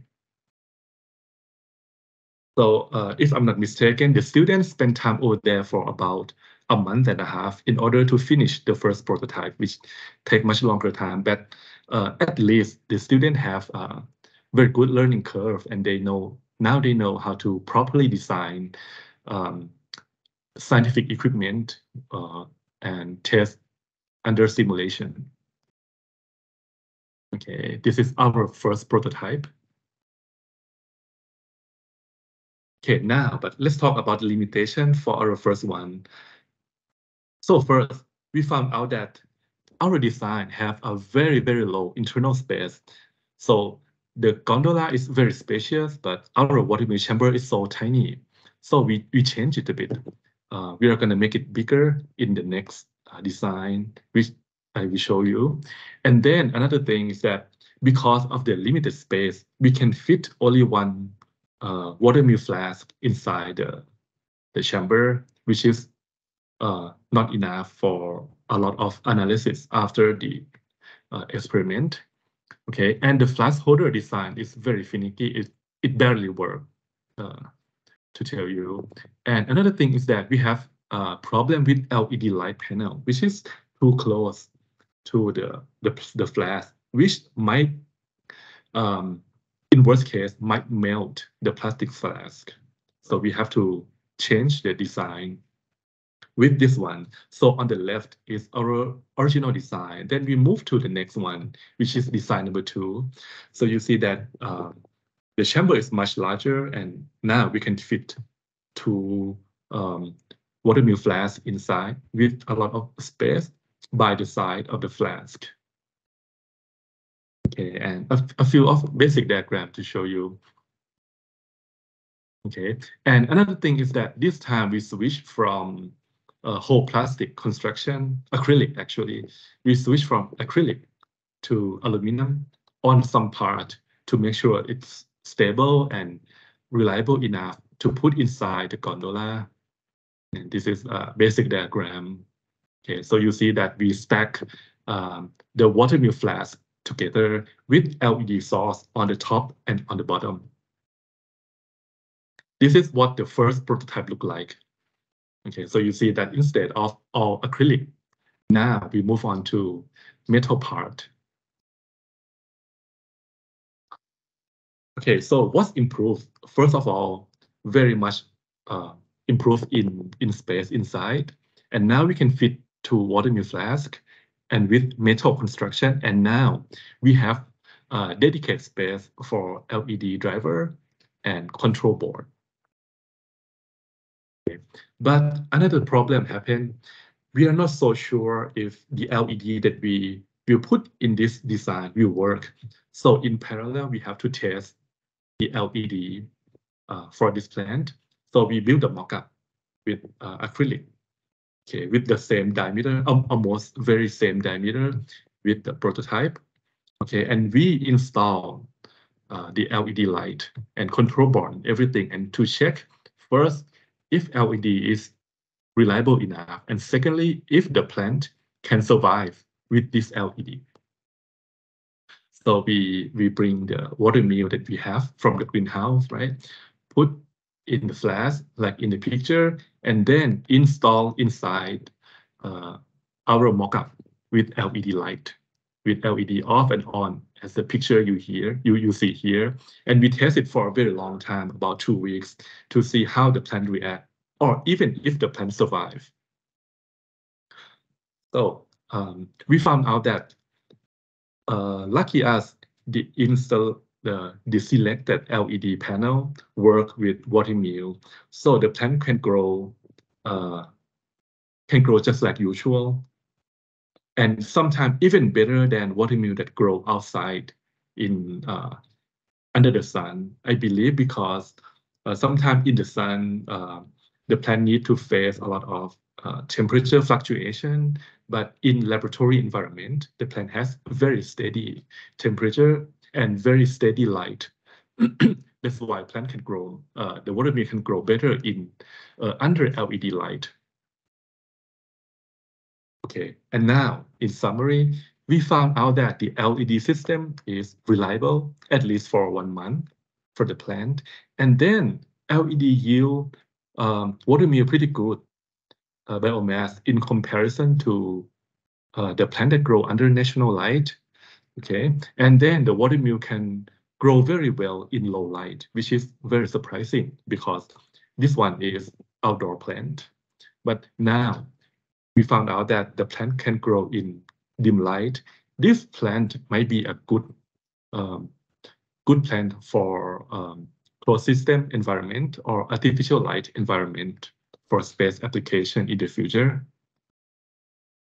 So what are we going to do at ESTEC? So this is our experiment design, a brief experiment design over there.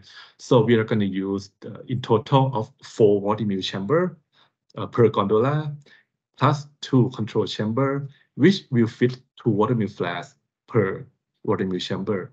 So in total, we are going to use 6 gondolas. And then we would like to study the watermill growth and survivability for roughly about 10 days, which we have 1G as a control and 20G of hypergravity as a test condition. And after that, we are going to analyze the chlorophyll, carotenoid, protein, and nutrition content. So what HyperGES program do or impact to the scientific community in Thailand? Okay. So first of all, the students who join the program can step outside their comfort zone. We have 0 experience in designing the scientific equipment, and we have 0 experience in working with best organization like ESA. So student has to work hard and work a lot in order to achieve the goal. And next, we would like to expand the space biology research and awareness to everyone in Thailand through the collaboration of with the top organization in both in Thailand and overseas. And another thing is that after we join HyperGES program, we might have a research grant opportunity from the government, because Thai government really loved for us to have collaboration with international partnership. So if we have any research program that related with maybe ESA or JAXA, it is much easier for us to apply for research grant. Okay, and the last one, the big impact is that because we would like to prepare for space economy through the space ecosystem development for Thailand, if we can join the space program in the future. So what's going to happen after the HyperGES? The next year after we receive HyperGES opportunity, NIA or Thailand National Innovation Agency construct the space economy lifting off, which has been continuing for many years. Okay, why is that? Because they found out that first, we start to have international collaboration. I have a colleague who collaborates with NASA Okay, and we are working with ESA, and I have another colleague who work with JAXA. Right now, NIA found out that in Thailand, we have about 1,000 space tech ready enterprise, which is very surprising. And next, we found out that the 50%, there's increase in investment for 50% every year for a startup sector. And the last one, the annual growth rate of space business is no less than 10% every year. Okay. So right now, the space economy lifting off kind of ongoing process, and we can see if we would be success in this. Okay, but what about the outreach activity in Thailand? So besides research, we did a lot of outreach to groom the younger generation in Thailand to pay attention about space biology, and we would want them to know that space is not far away. They are just like maybe what's going on in our neighbor. Okay, and like this, we accept a lot of internship, a lot of visitors from high school or college students to come over and to see what are we doing about the space biology. And in the picture, my student show high school student about our water mirror chamber, and then they did the hand-on observe of water mirror under microscope. And please try to wrap up in 2 minutes. Okay, I'm sorry about that. And at the same time, we invite the student to come over to play with our plant, the water mirror, to see if they are interested. Okay, and we during the World Space Week last year, our student present the water mirror chamber design and a lot of testing to public, and we hope that people in Thailand we have a lot of awareness about space. Okay, and thank you very much for having me here. Thank you very much, Tatpong, for sharing your development of the project. This project has been through COVID and we've had some difficulties, but it's really great to see all the things that you've been doing. So yeah, we wish you luck later in the year when you actually have the experiment. I see comments for you asking about sharing more about water meal. So if there's any links or interesting websites that you can share, maybe you can put it up in the chat box later on. Okay. I just want to address one question to HyperGES. This is more to Jack. I hope Jack is still here. Sorry. So one of the questions was, are all the experiments performed at the LDC using hypergravity regarding system readiness for space launch? Or are they experiments trying to formulate crystal structures or grain formulation using hypergravity crystals? So can you maybe share to us what kind of experiments, maybe how much of the percentage is for space missions and how much is more for purely scientific stuff? Or maybe if you can elaborate on and answer this question. Yeah, thank you for the question. Most of the experiments are not related to launch research. I mean, there are experiments done to to see the impact of launch on either the structure or the experiment itself, most of the time biology or fluid physics, but most of the experiments are really looking into a science of what the effect of gravity, gravity has on a particular system. And there could also be crystal systems if people are interested in that. But if you look at the manual and one of the slides I showed you with all the colored and the peer-reviewed papers, you can look in the studies that have been published making use of the LDC, and you also get a flavor of the experiments done. So with this, I'd like to invite to the floor Mr. Yaopeng Liu from the China Manned Space Agency to give us an overview of the Chinese Space Station cooperation we have. So yeah, I see the screen is in full screen. I think we can hear you. So yeah, please go ahead. Okay, thank you.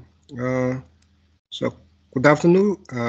On behalf of the China Manned Space Agency, it was my great pleasure to give you a presentation and to share the latest progress of China's space station. So my presentation will cover 4 aspects. As you might know, since the launch of the core module in 2021 April, the first segment of CSS to the Shenzhou 15 manned mission, we have carried out 11 launches and 3 manned spaceship recoveries, 11 times of EVA, and 12 astronauts in 4 crews continued their work on orbit. So CMSI completed the assembly and the construction of CSS as scheduled. The next 2 slides shows you the various configurations of CSS during its construction. So the final configuration looks like the English letter T, so we call it the T-shaped basic configuration. So this is the first segment, and then we launched the Tianzhou 2 for the first cargo mission, and then launched Shenzhou 12. It is a manned mission, and with 3 astronauts stay in the orbit for 3 months. And after that, we launched Tianzhou 3 for the next cruise cargo, and then Shenzhou 13, and then the first experiment module, Wentian. After that,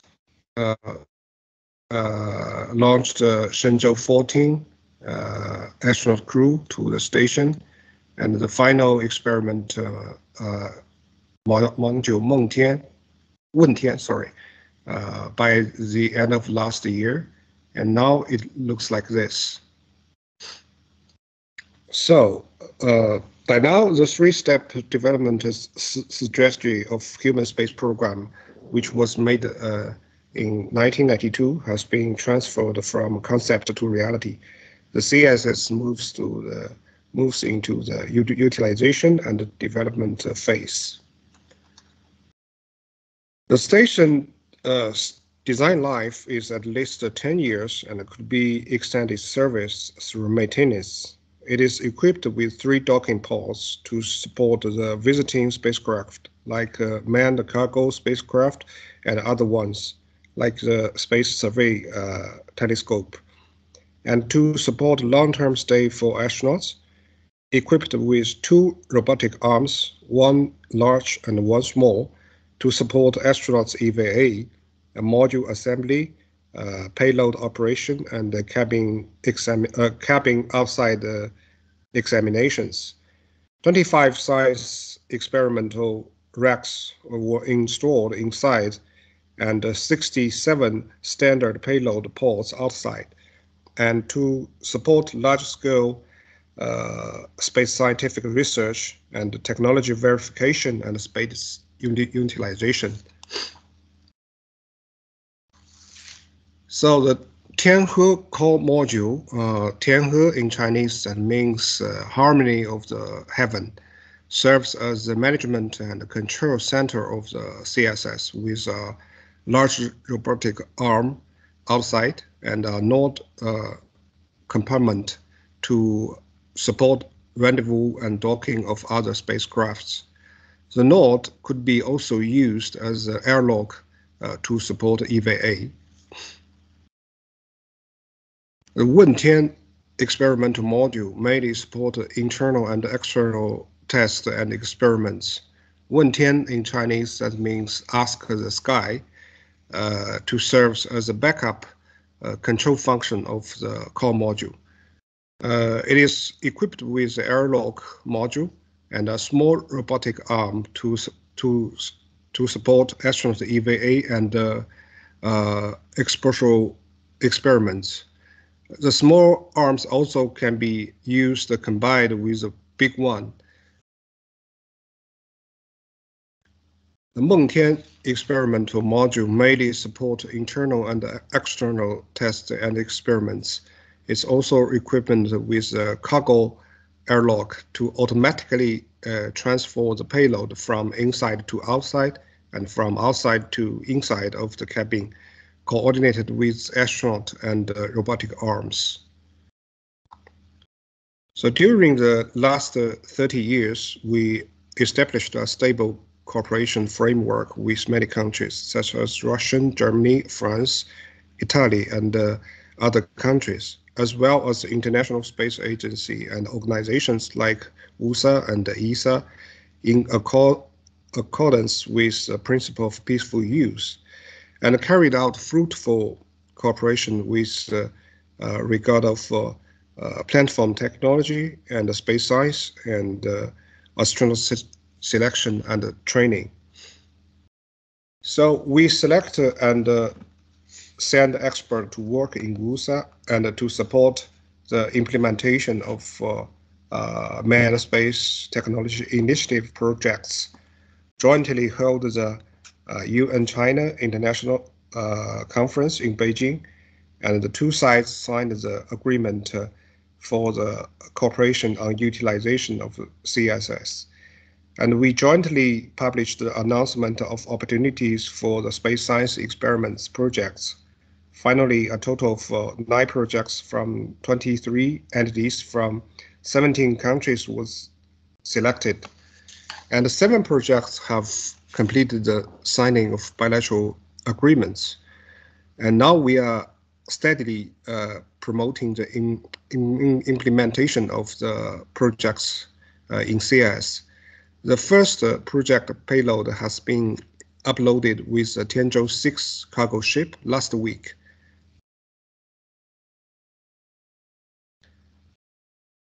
So the CMSA and ESA also established a cooperation framework in 2014, and the fruitful practical projects was carried out, including the joint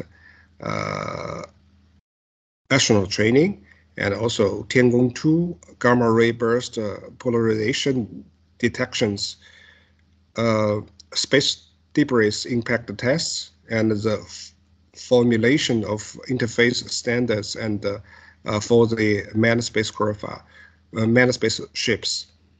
The two sides have jointly selected the space science utilization experimental projects, and 10 projects has been approved to carry out utilization ISS and also CSS. A bilateral agency cooperation agreement was signed with Subaco during the Belt and Road Summit in 2019, and resulting in establishment of joint committee for the human space cooperation in many fields. We also cooperated with Roscosmos and with followed-up cooperation focused on the collaboration in the CSS and the human space programs of Russia, and also the manned lunar exploration. So under the witness of two countries' national presidents, CMSA and RC have signed an interagency cooperation agreement. So at present, the two sides are having in-depth exchange regarding space science and experiments cooperation projects. We also collaborate with DRI and CNES with preliminary exchanges in many fields, such as space life science and biotechnology. So as a national space laboratory, CSS has 25 scientific experiments tracks on board, and with actual vacular payloads docking position and exposure platforms, as well as the scientific research facility such as Xuntian Space Telescope.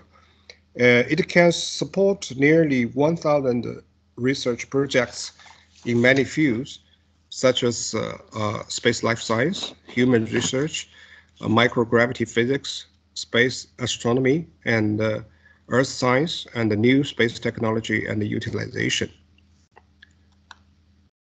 At present, China has established an astronaut selection and training system with independent intellectual property rights and Chinese characteristics.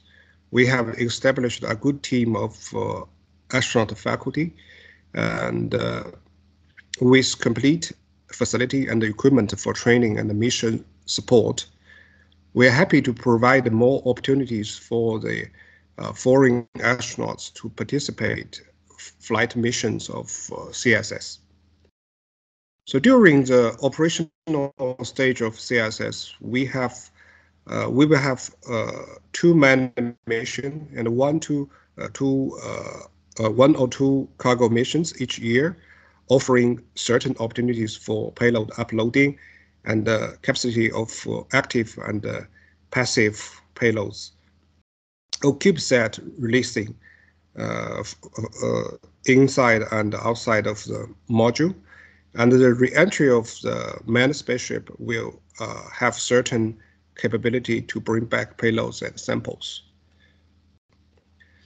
So more opportunities for the popular science education will be offered in the future, although we already have doing a lot of such kind of things.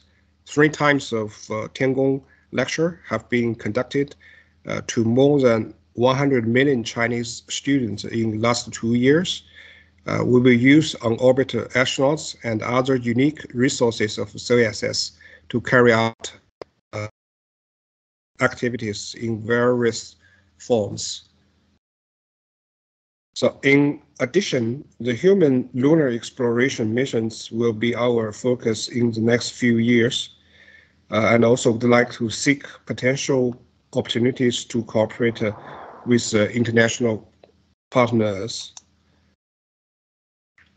So China will continue its human space program and take a more open stance to share achievements of China's human space development with countries around the world, especially for the developing countries. We will drive collective efforts around utilization of CSS and manned lunar exploration missions to the peaceful use of outer space and to the benefit of humanity. Thank you very much.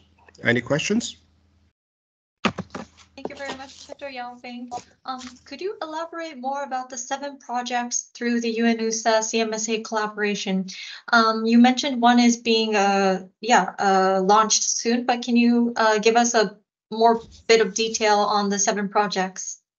Okay, so actually it was uploaded last week by the May 10 by the Tianzhou 6 cargo mission, and it is a project cooperated with Tsinghua University and Tokyo University, and in the next year we are going to launch 2 cargo missions. So probably we will see, if everything goes smoothly, we will see 3 or 4 projects will be uploaded into the China. And some of the project, we don't need to send the hardware to the station. Probably the scientists work together for the researchers. So I remember probably about 4 or 5 projects needs to upload some hardware or samples. Did I answer your question? Okay, thank you very much. It's good to know that one of our projects is definitely going up to the space station soon, and we'll see more progress in the coming months. For the second round, I know that CMSA and UNOOSA were in discussion. So in the future, we hope to open another round of applications so that you can experiment on the Chinese space station, but it's still in discussion. So to everyone here, please stay tuned. We will definitely keep you updated on our website and social media and everything.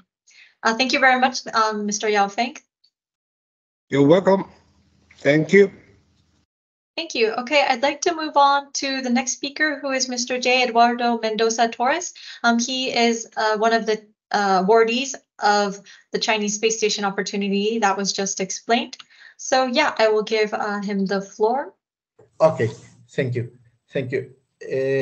Our project is called Infrared Platform for Air Observations. It is going to be installed at the China space station after an UNOOSA and China Manned Space Agency call.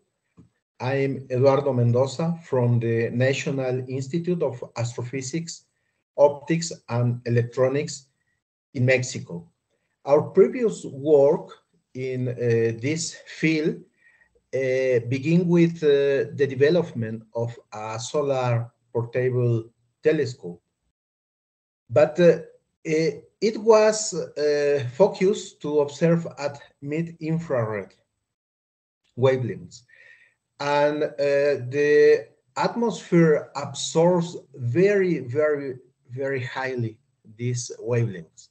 Then the solution to observe at these wavelengths is to go to mountains so that the layer of the atmosphere above us is thinner, and of course go to the space. We have made some observations at mountains and volcanoes in Mexico, but of course we wanted to go to the space. And then we made several designs of telescopes at CubeSats as these examples, and also developed some CubeSats just to acquire practice and to have communication from different distances. And in 2018, we participated in the call made by UNOOSA and the China Manned Space Agency. Unfortunately, our project was accepted. Our instrument will be in operation 6 months at the CSS, and the main objectives are to map the water vapor content in the atmosphere of Mexico, of the Mexican territory, and to map the temperature of our territory. This is with the aim to identify different water vapor contents, particularly low contents in our territory, and also to identify hot spots in the land temperature. This is because in the last years, due to climate change, it has been observed that these hot spots are observed where later on strong storms take place. Well, these are some images from the web where we may see how land and clouds are observed at mid-infrared wavelengths. And at the present, we have our qualification model. This is the payload, what we call the first level, with 4 cameras, 1 at visible, 2 at near infrared, and 1 at the near infrared. So 2 at the near and 1 at the mid infrared. And for thermal control, we have made a passive system which consists of 3 levels, which are here depicted. This is our logo. And going to the experience, really it has been a great experience, acquiring experience in the development of instruments. This is our engineering model. This is the interface, some images of the interface at mid-infrared and at the visible wavelengths. We have developed telescopes and many different components, mechanical, optical, for CubeSats. And of course, our instrument now has in it a lot of experience. And also we have made mechanical and thermal simulations and tests, of course, like in this thermovacuum chamber. This is a temperature against time. And after these simulations and some tests, we have became to this design of 3 quasi-concentric cabinets as passive thermal control.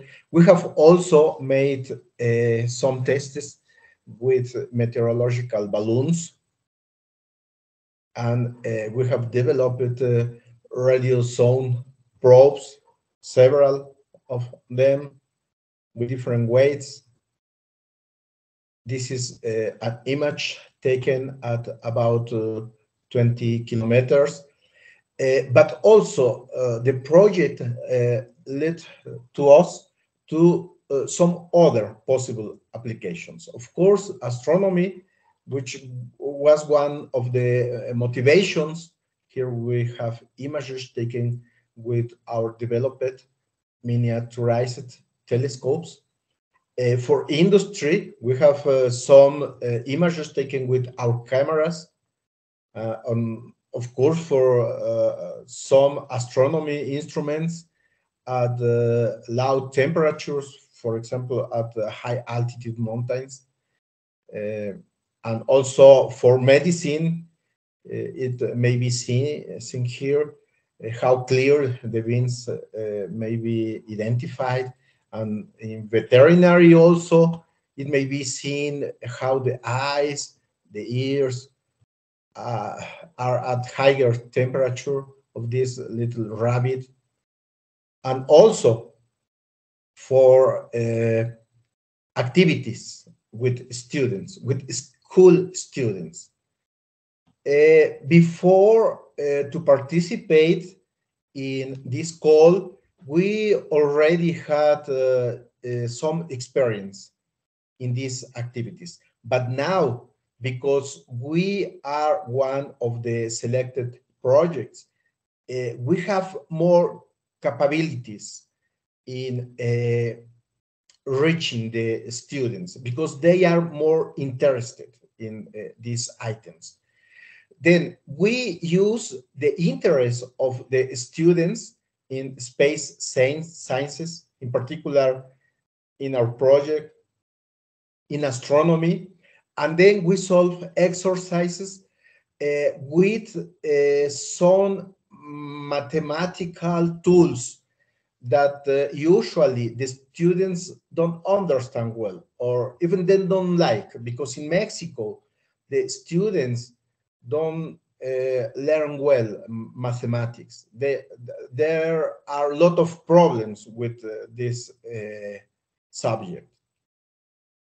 And also we have participated in some astronomy Olympiads. In Mexico, we made this Olympiad, but now with our project, we have more tools to explain to the students. They are more interested, for example, with water rockets, in handling telescopes, and so on. These workshops also are made at some public sites. As here, this is the contents of an exercise where we solve a very, very short problem, but which is very interesting for the students.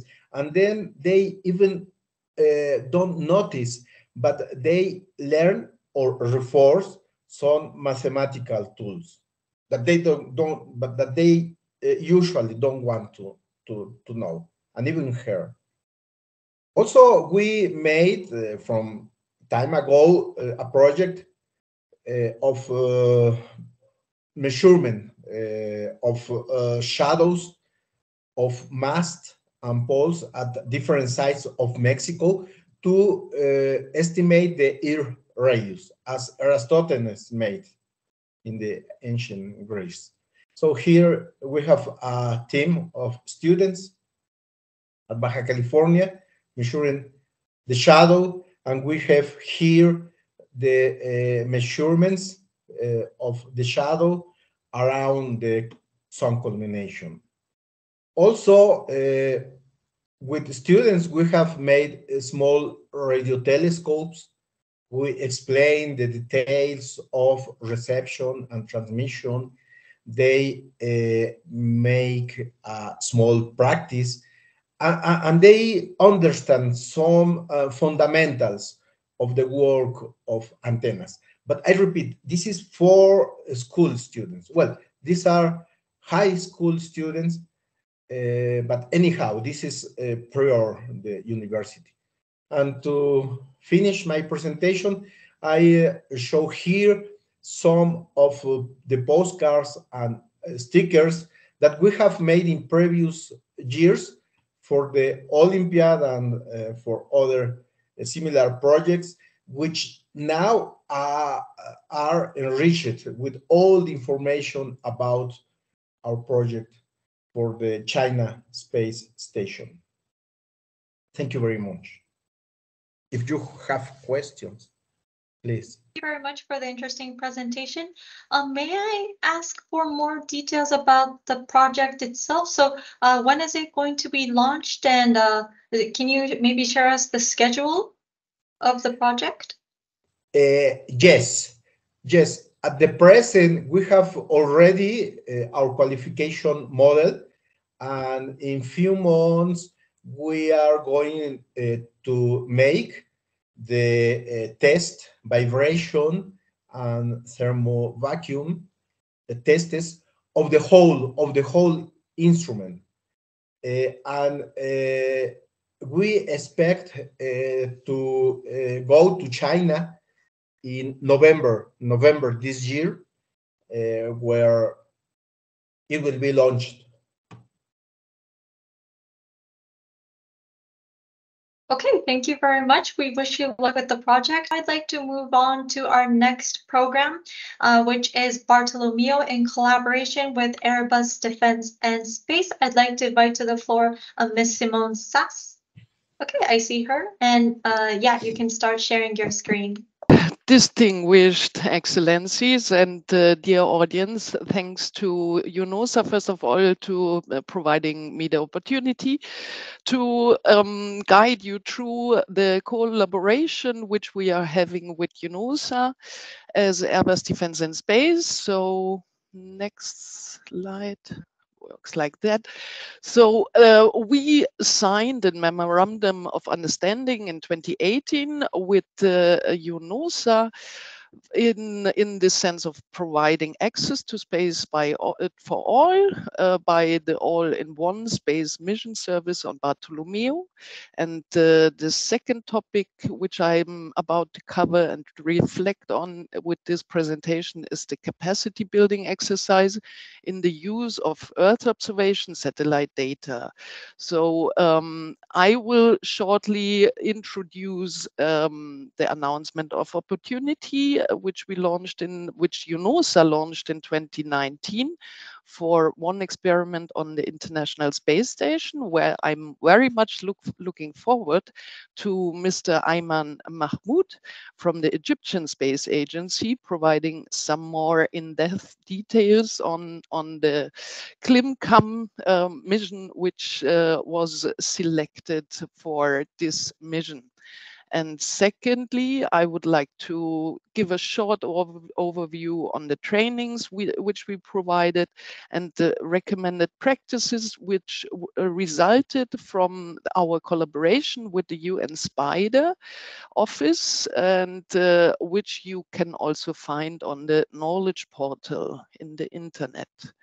So first of all, the call for opportunity with UNOOSA by providing the opportunity to deploy a mission developed at educational or research institutions from developing countries, which are United Nations member states.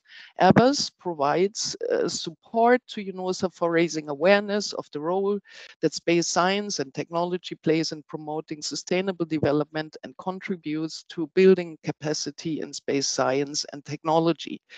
So the call for opportunity was decided that the mission selection is based on the scientific and technical value of the mission as determined by either the mission's expected contribution to developing human knowledge and capacity to undertake activities in the field of space science and technology, or the mission's expected contribution to enhancing research and development through the technological demonstration of developing and operating the payload, and or the mission's expected contribution to the sustainable development goals from the United Nations. So here you see the Bartolomeo service is provided using the Bartolomeo platform that has been attached to the European Columbus module on the International Space Station, which you should also see on the image behind me. This picture was taken from SpaceX Crew Dragon during an ISS fly around in November 2021. So it's a little bit outdated already.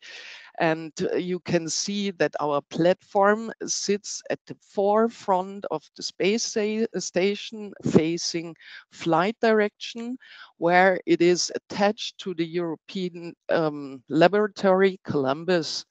In this picture, no payloads are attached yet, but you can see clearly the gold and blue interfaces by which the payloads will be attached. The illustration on the left here gives you an impression of the volume available to each payload, indicated by the gray boxes. But of course, you're free to define your payload and can fly any shape you like as long as it fits into the available size envelope. So for all further, I invite you to listen to Mr. Ayman Mahmoud, and I will now skip to the capacity training on Airbus Defence and Space's extensive imagery solutions. We were offering a capacity building, so training exercises, where I thought that this image is quite interesting because it's different, showing you the resolution of the satellite constellations we were building and we are partly operating. Parts of them are partner satellites like the Kazakhstan Earth Observation Satellite, or PAS, the Spanish radar satellite. So we are operating the spot mainly for the optical images, and Pléiade, followed by Pléiade Neo, with a very high revisit frequency and a very high resolution. And we are operating together with the German DLR, the TerraSAR and the Tandem X constellations. And final slide from my side here is expanding a little bit on the capacity building exercises. So we were providing online and physical trainings during regional support offices meetings to institutionals and private entities, which were conducted either by the UN SPIDER or also with the support of UNOOSA. And we developed recommended practices in collaboration with UNOOSA partners, among others, such as the flood hazard assessment with Subarco from Pakistan, and the use of digital elevation data for storm surge coastal flood modeling with NATMO from Ghana, and the flood maps to enable first aid to land in safe airfield in Nigeria. Of course, there would be a lot of different exercises to be mentioned, which we were happy to support UNOOSA or the country itself. with offering, for example, our one Atlas solutions. And I invite you also to have a look at the UN Spider portal, where you find those recommended practices in detail, explaining exactly how to use radar satellite imagery data. So thank you for your attention, and happy to take your questions afterwards.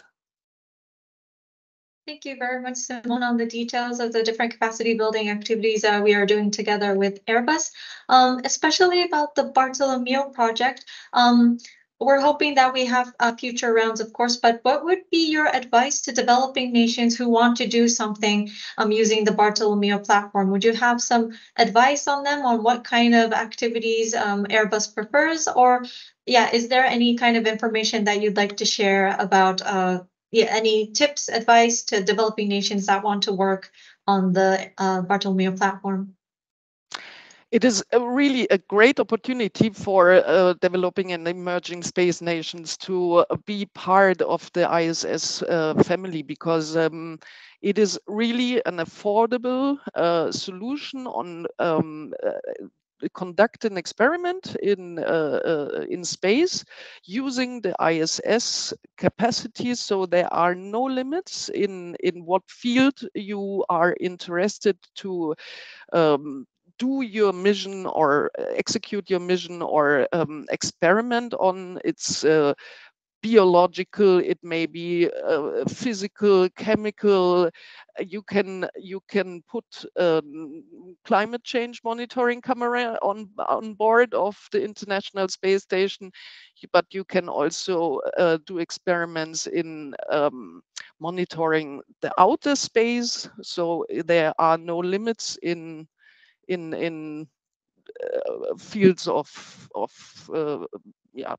scientific experiments.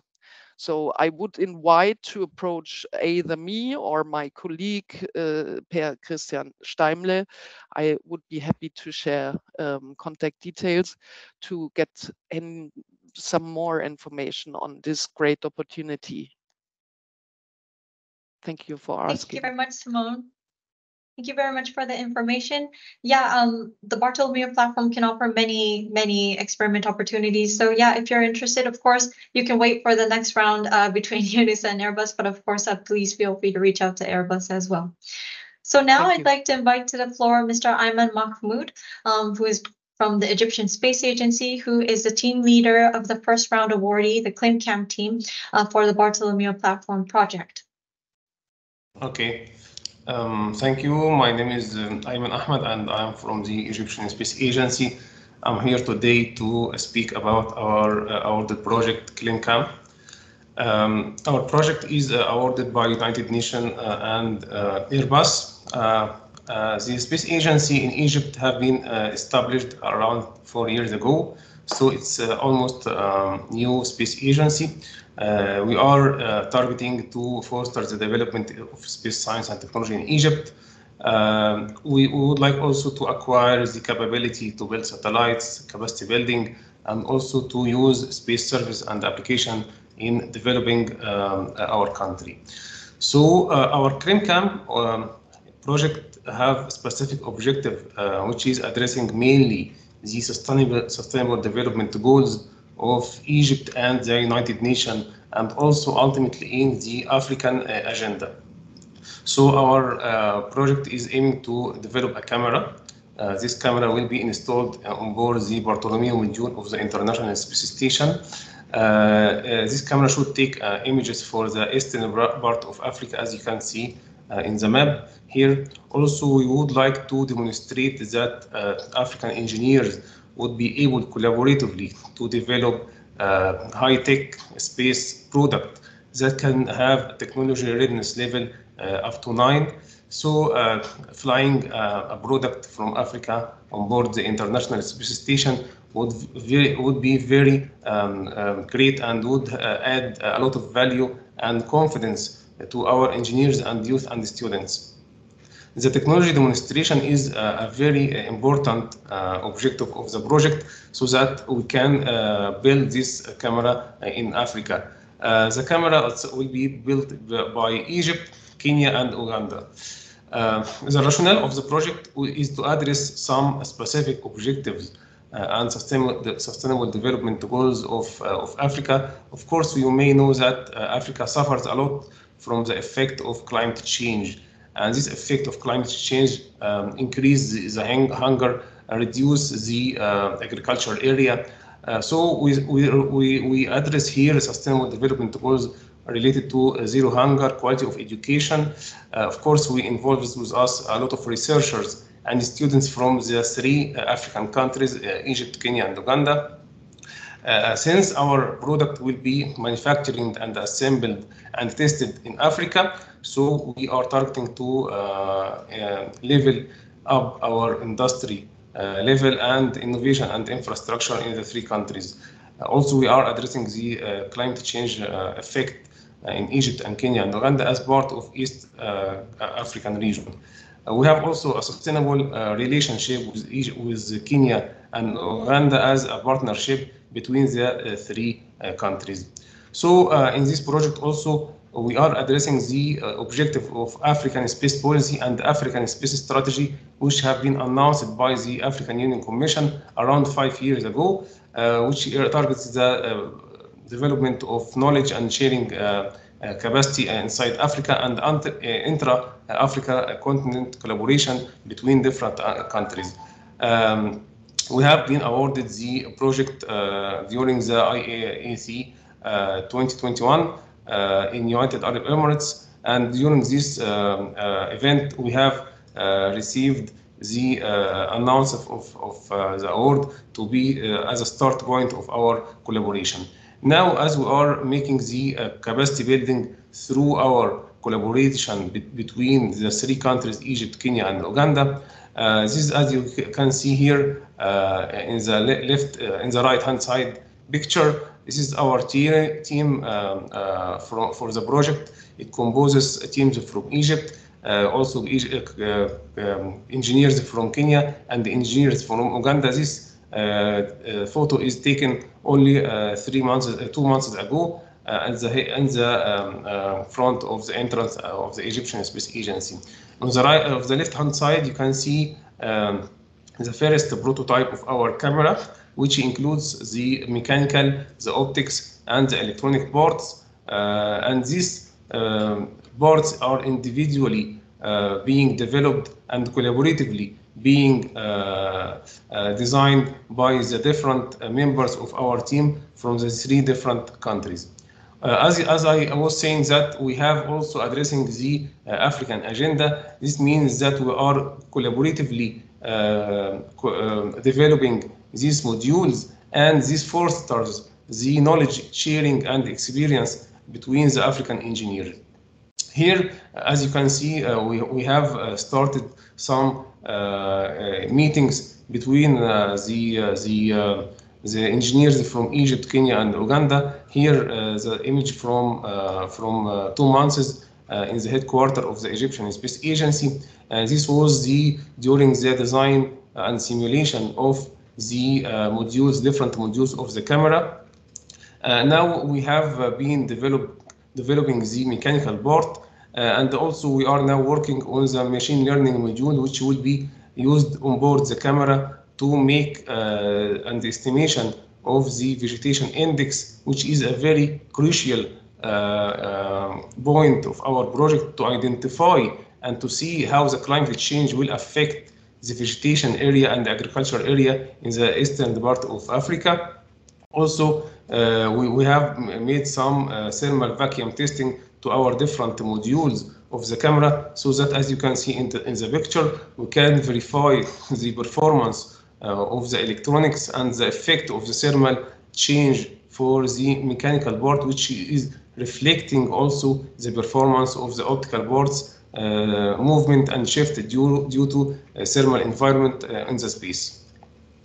We are now been developing the mechanical model for the camera, and this model now waiting the next step is to make the fixation as a fit check for the Argos module, which is part of the Bartolomeo platform. And this one will be one of our most important steps in the project to ensure that our final model, this one of course is not the final model, this is only the mechanical model which you are using to verify that the requirement which we have received from Airbus will be translated into proper designs that can mechanically fit on board the Argos module Bartolomeo. Here, my final slide, which provides some dissemination of our activities, which is related to the training and capacity building for space technology and hands-on session for African countries. We are providing this training for a lot of African nations in Africa, and this training provides hands-on training which can also foster and prove that we have a sustainable and long-term partnership with our countries, especially Kenya and Uganda. Thank you. Thank you very much, Ayman, for the presentation on the ClimCam project team. It's really great to see the developments, and yeah, it's a very exciting project. So one question to you is, how did this team form? So it's from 3 different countries. How did this partnership begin, and what are the benefits of working together with your neighboring countries? Yes, we have this partnership started 2019 by the kickoff and activation of the Egyptian Space Agency, as we have been mandated to strengthen our collaboration with the African countries. So we started an initiative which is called the African Development Satellite. And this African Development Satellite is a multilateral intercontinental project in Africa, which aims to collaboratively build nanosatellite.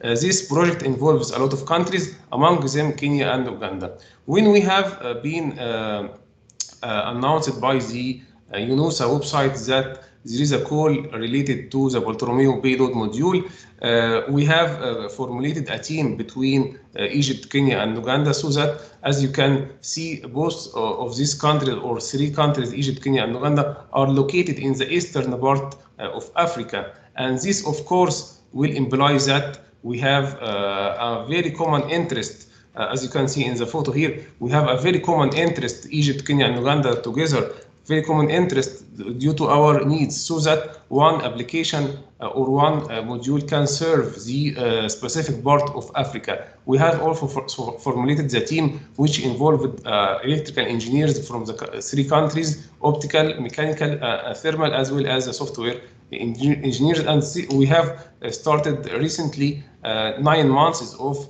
collaborative work between the 3 agencies here in the Egyptian Space Agency to produce the engineering model by the end of this year, hopefully.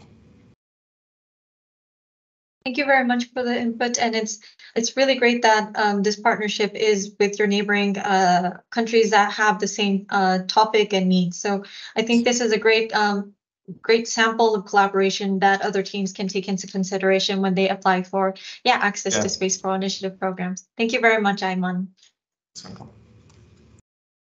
So with this, I'd like to move on to a general Q&A sessions where I can pick up all the different questions that have been asked. So one of the questions I wanted to elaborate and maybe address to Zarm, there was one question about suggested simple experiments in the drop tower about microgravity. So what are good simple experiment examples that use the microgravity environment that would lead up to a satellite development? That would be a good example for satellite development. So as we explained, there's a gradual learning path. And how can microgravity and experiments at the drop tower be useful for satellite development? Maybe Merle or Thorben? Yeah.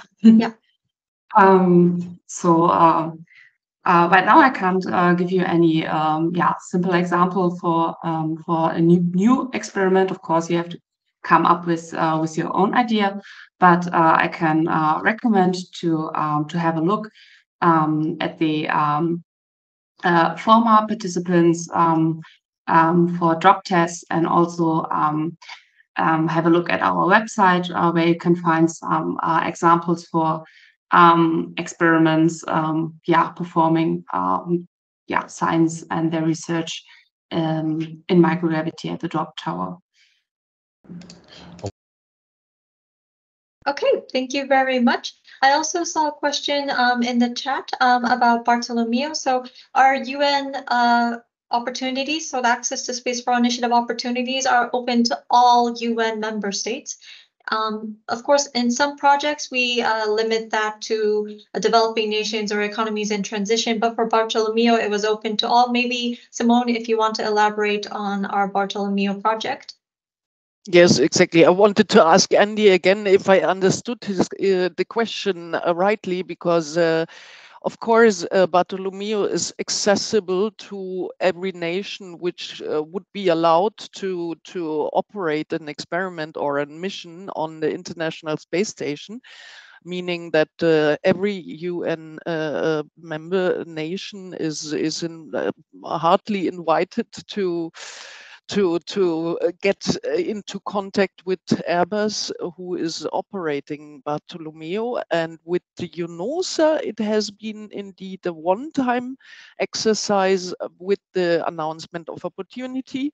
And as Hazuki already mentioned, that we are currently evaluating if we can probably have another or a new announcement of opportunity coming out of the memorandum of understanding, the collaboration with UNOOSA. Thank you. Thank you very much, Simone. So yes, for Airbus, please stay tuned. We really hope to be able to open a new opportunity again in the future. So where do we go from here?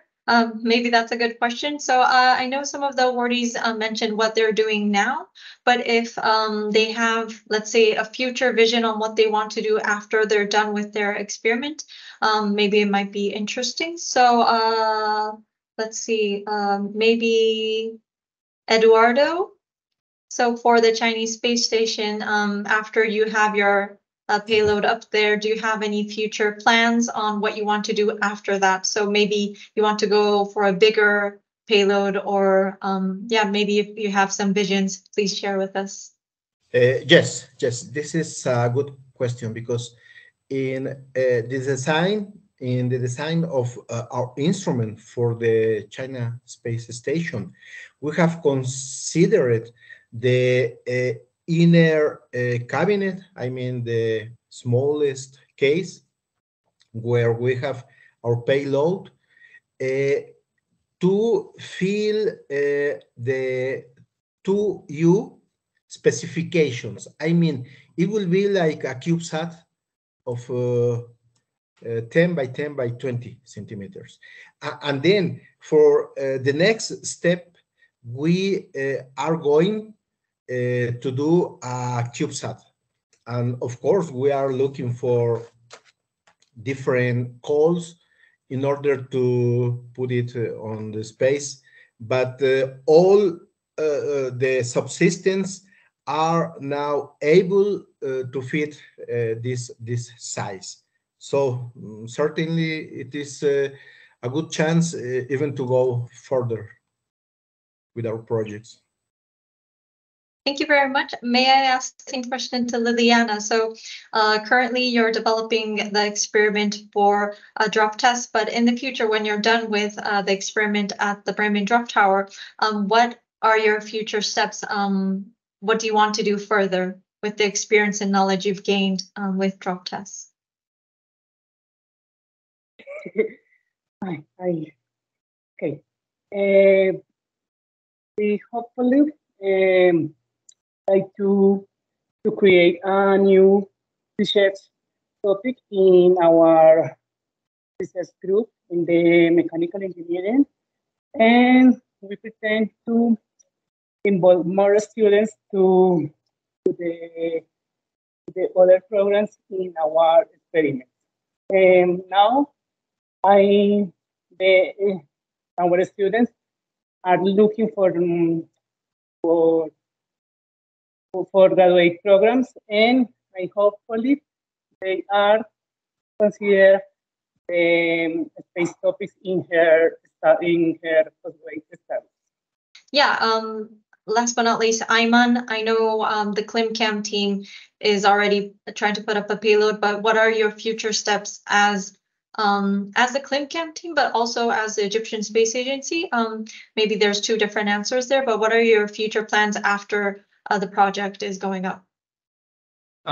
We think that if we will be able to successfully put this camera and work very well with our machine learning model, we will extend, of course, our collaboration with other African countries to make use of this camera as a prototype and as a pilot project of intercontinental collaboration between the different African countries. This pilot project, I think, will facilitate a lot of issues that can occur during the joint development, not only in the technical issues, but only in the administrative issues related to this collaboration. So I think having this pilot project as a successful one, it can also provide our future collaboration with African countries, as well as the local industrial confidence our engineer will gain from this project, so we can use it with a larger scale in our future satellites, also with our African Development Satellite Phase 2, which can involve a lot of African countries. This demo will be used for future successful models like this. Thank you. I see one question about future commercial platforms besides the International Space Station. So at UNOOSA, we are always interested in partnering with these new commercial space stations if they have the capacity to provide experiment opportunities, let's say CubeSat deployment opportunities, and also, yeah, that was one of the things I've mentioned in the list of what we're looking for in partnerships. So yes, if there's anything, please let us know because we're always interested for new partnerships. Another question I see is there any discussion forum platform where people from member countries can contact each other? At the moment, we have different workshops. Maybe my colleagues can share in the chat. We have a workshop called the UNIAF workshop, which is open for applications right now, where we will really be talking about capacity building, not only about the Access to Space for All initiative, but about the different success stories, challenges, and how to reach out to the right people. So we'll be really focusing on capacity building. So we think that could be a platform for discussion. But of course, we appreciate this comment and the idea. We hope to, of course, bring all the feedback and comments we received through the expert meeting back and to discuss with our partners and all. So yeah, we do hope that we can, as I said, in one of the objectives of the expert meeting is to really bring together people, build networks, and build new partnerships. So thank you for the comment. We will definitely, consider this. And I see my colleagues have put in the links. We also have UNIF, but we also have, if you're interested in, let's say, climate change, we also have a different event, a UN Austria Symposium that is going on as well. So at UNOOSA, we have a lot of different activities. I think they are all great platforms for you to meet and engage and make partnerships. But yeah, we appreciate this comment and we'll definitely talk about it within. Okay, then thank you very much. We look forward to seeing you tomorrow. And thank you everyone for joining. Thank you all to the partners and the awardees for presenting. Have a nice day, everyone, and we'll see you tomorrow. Thank you. Thank you. Thank you.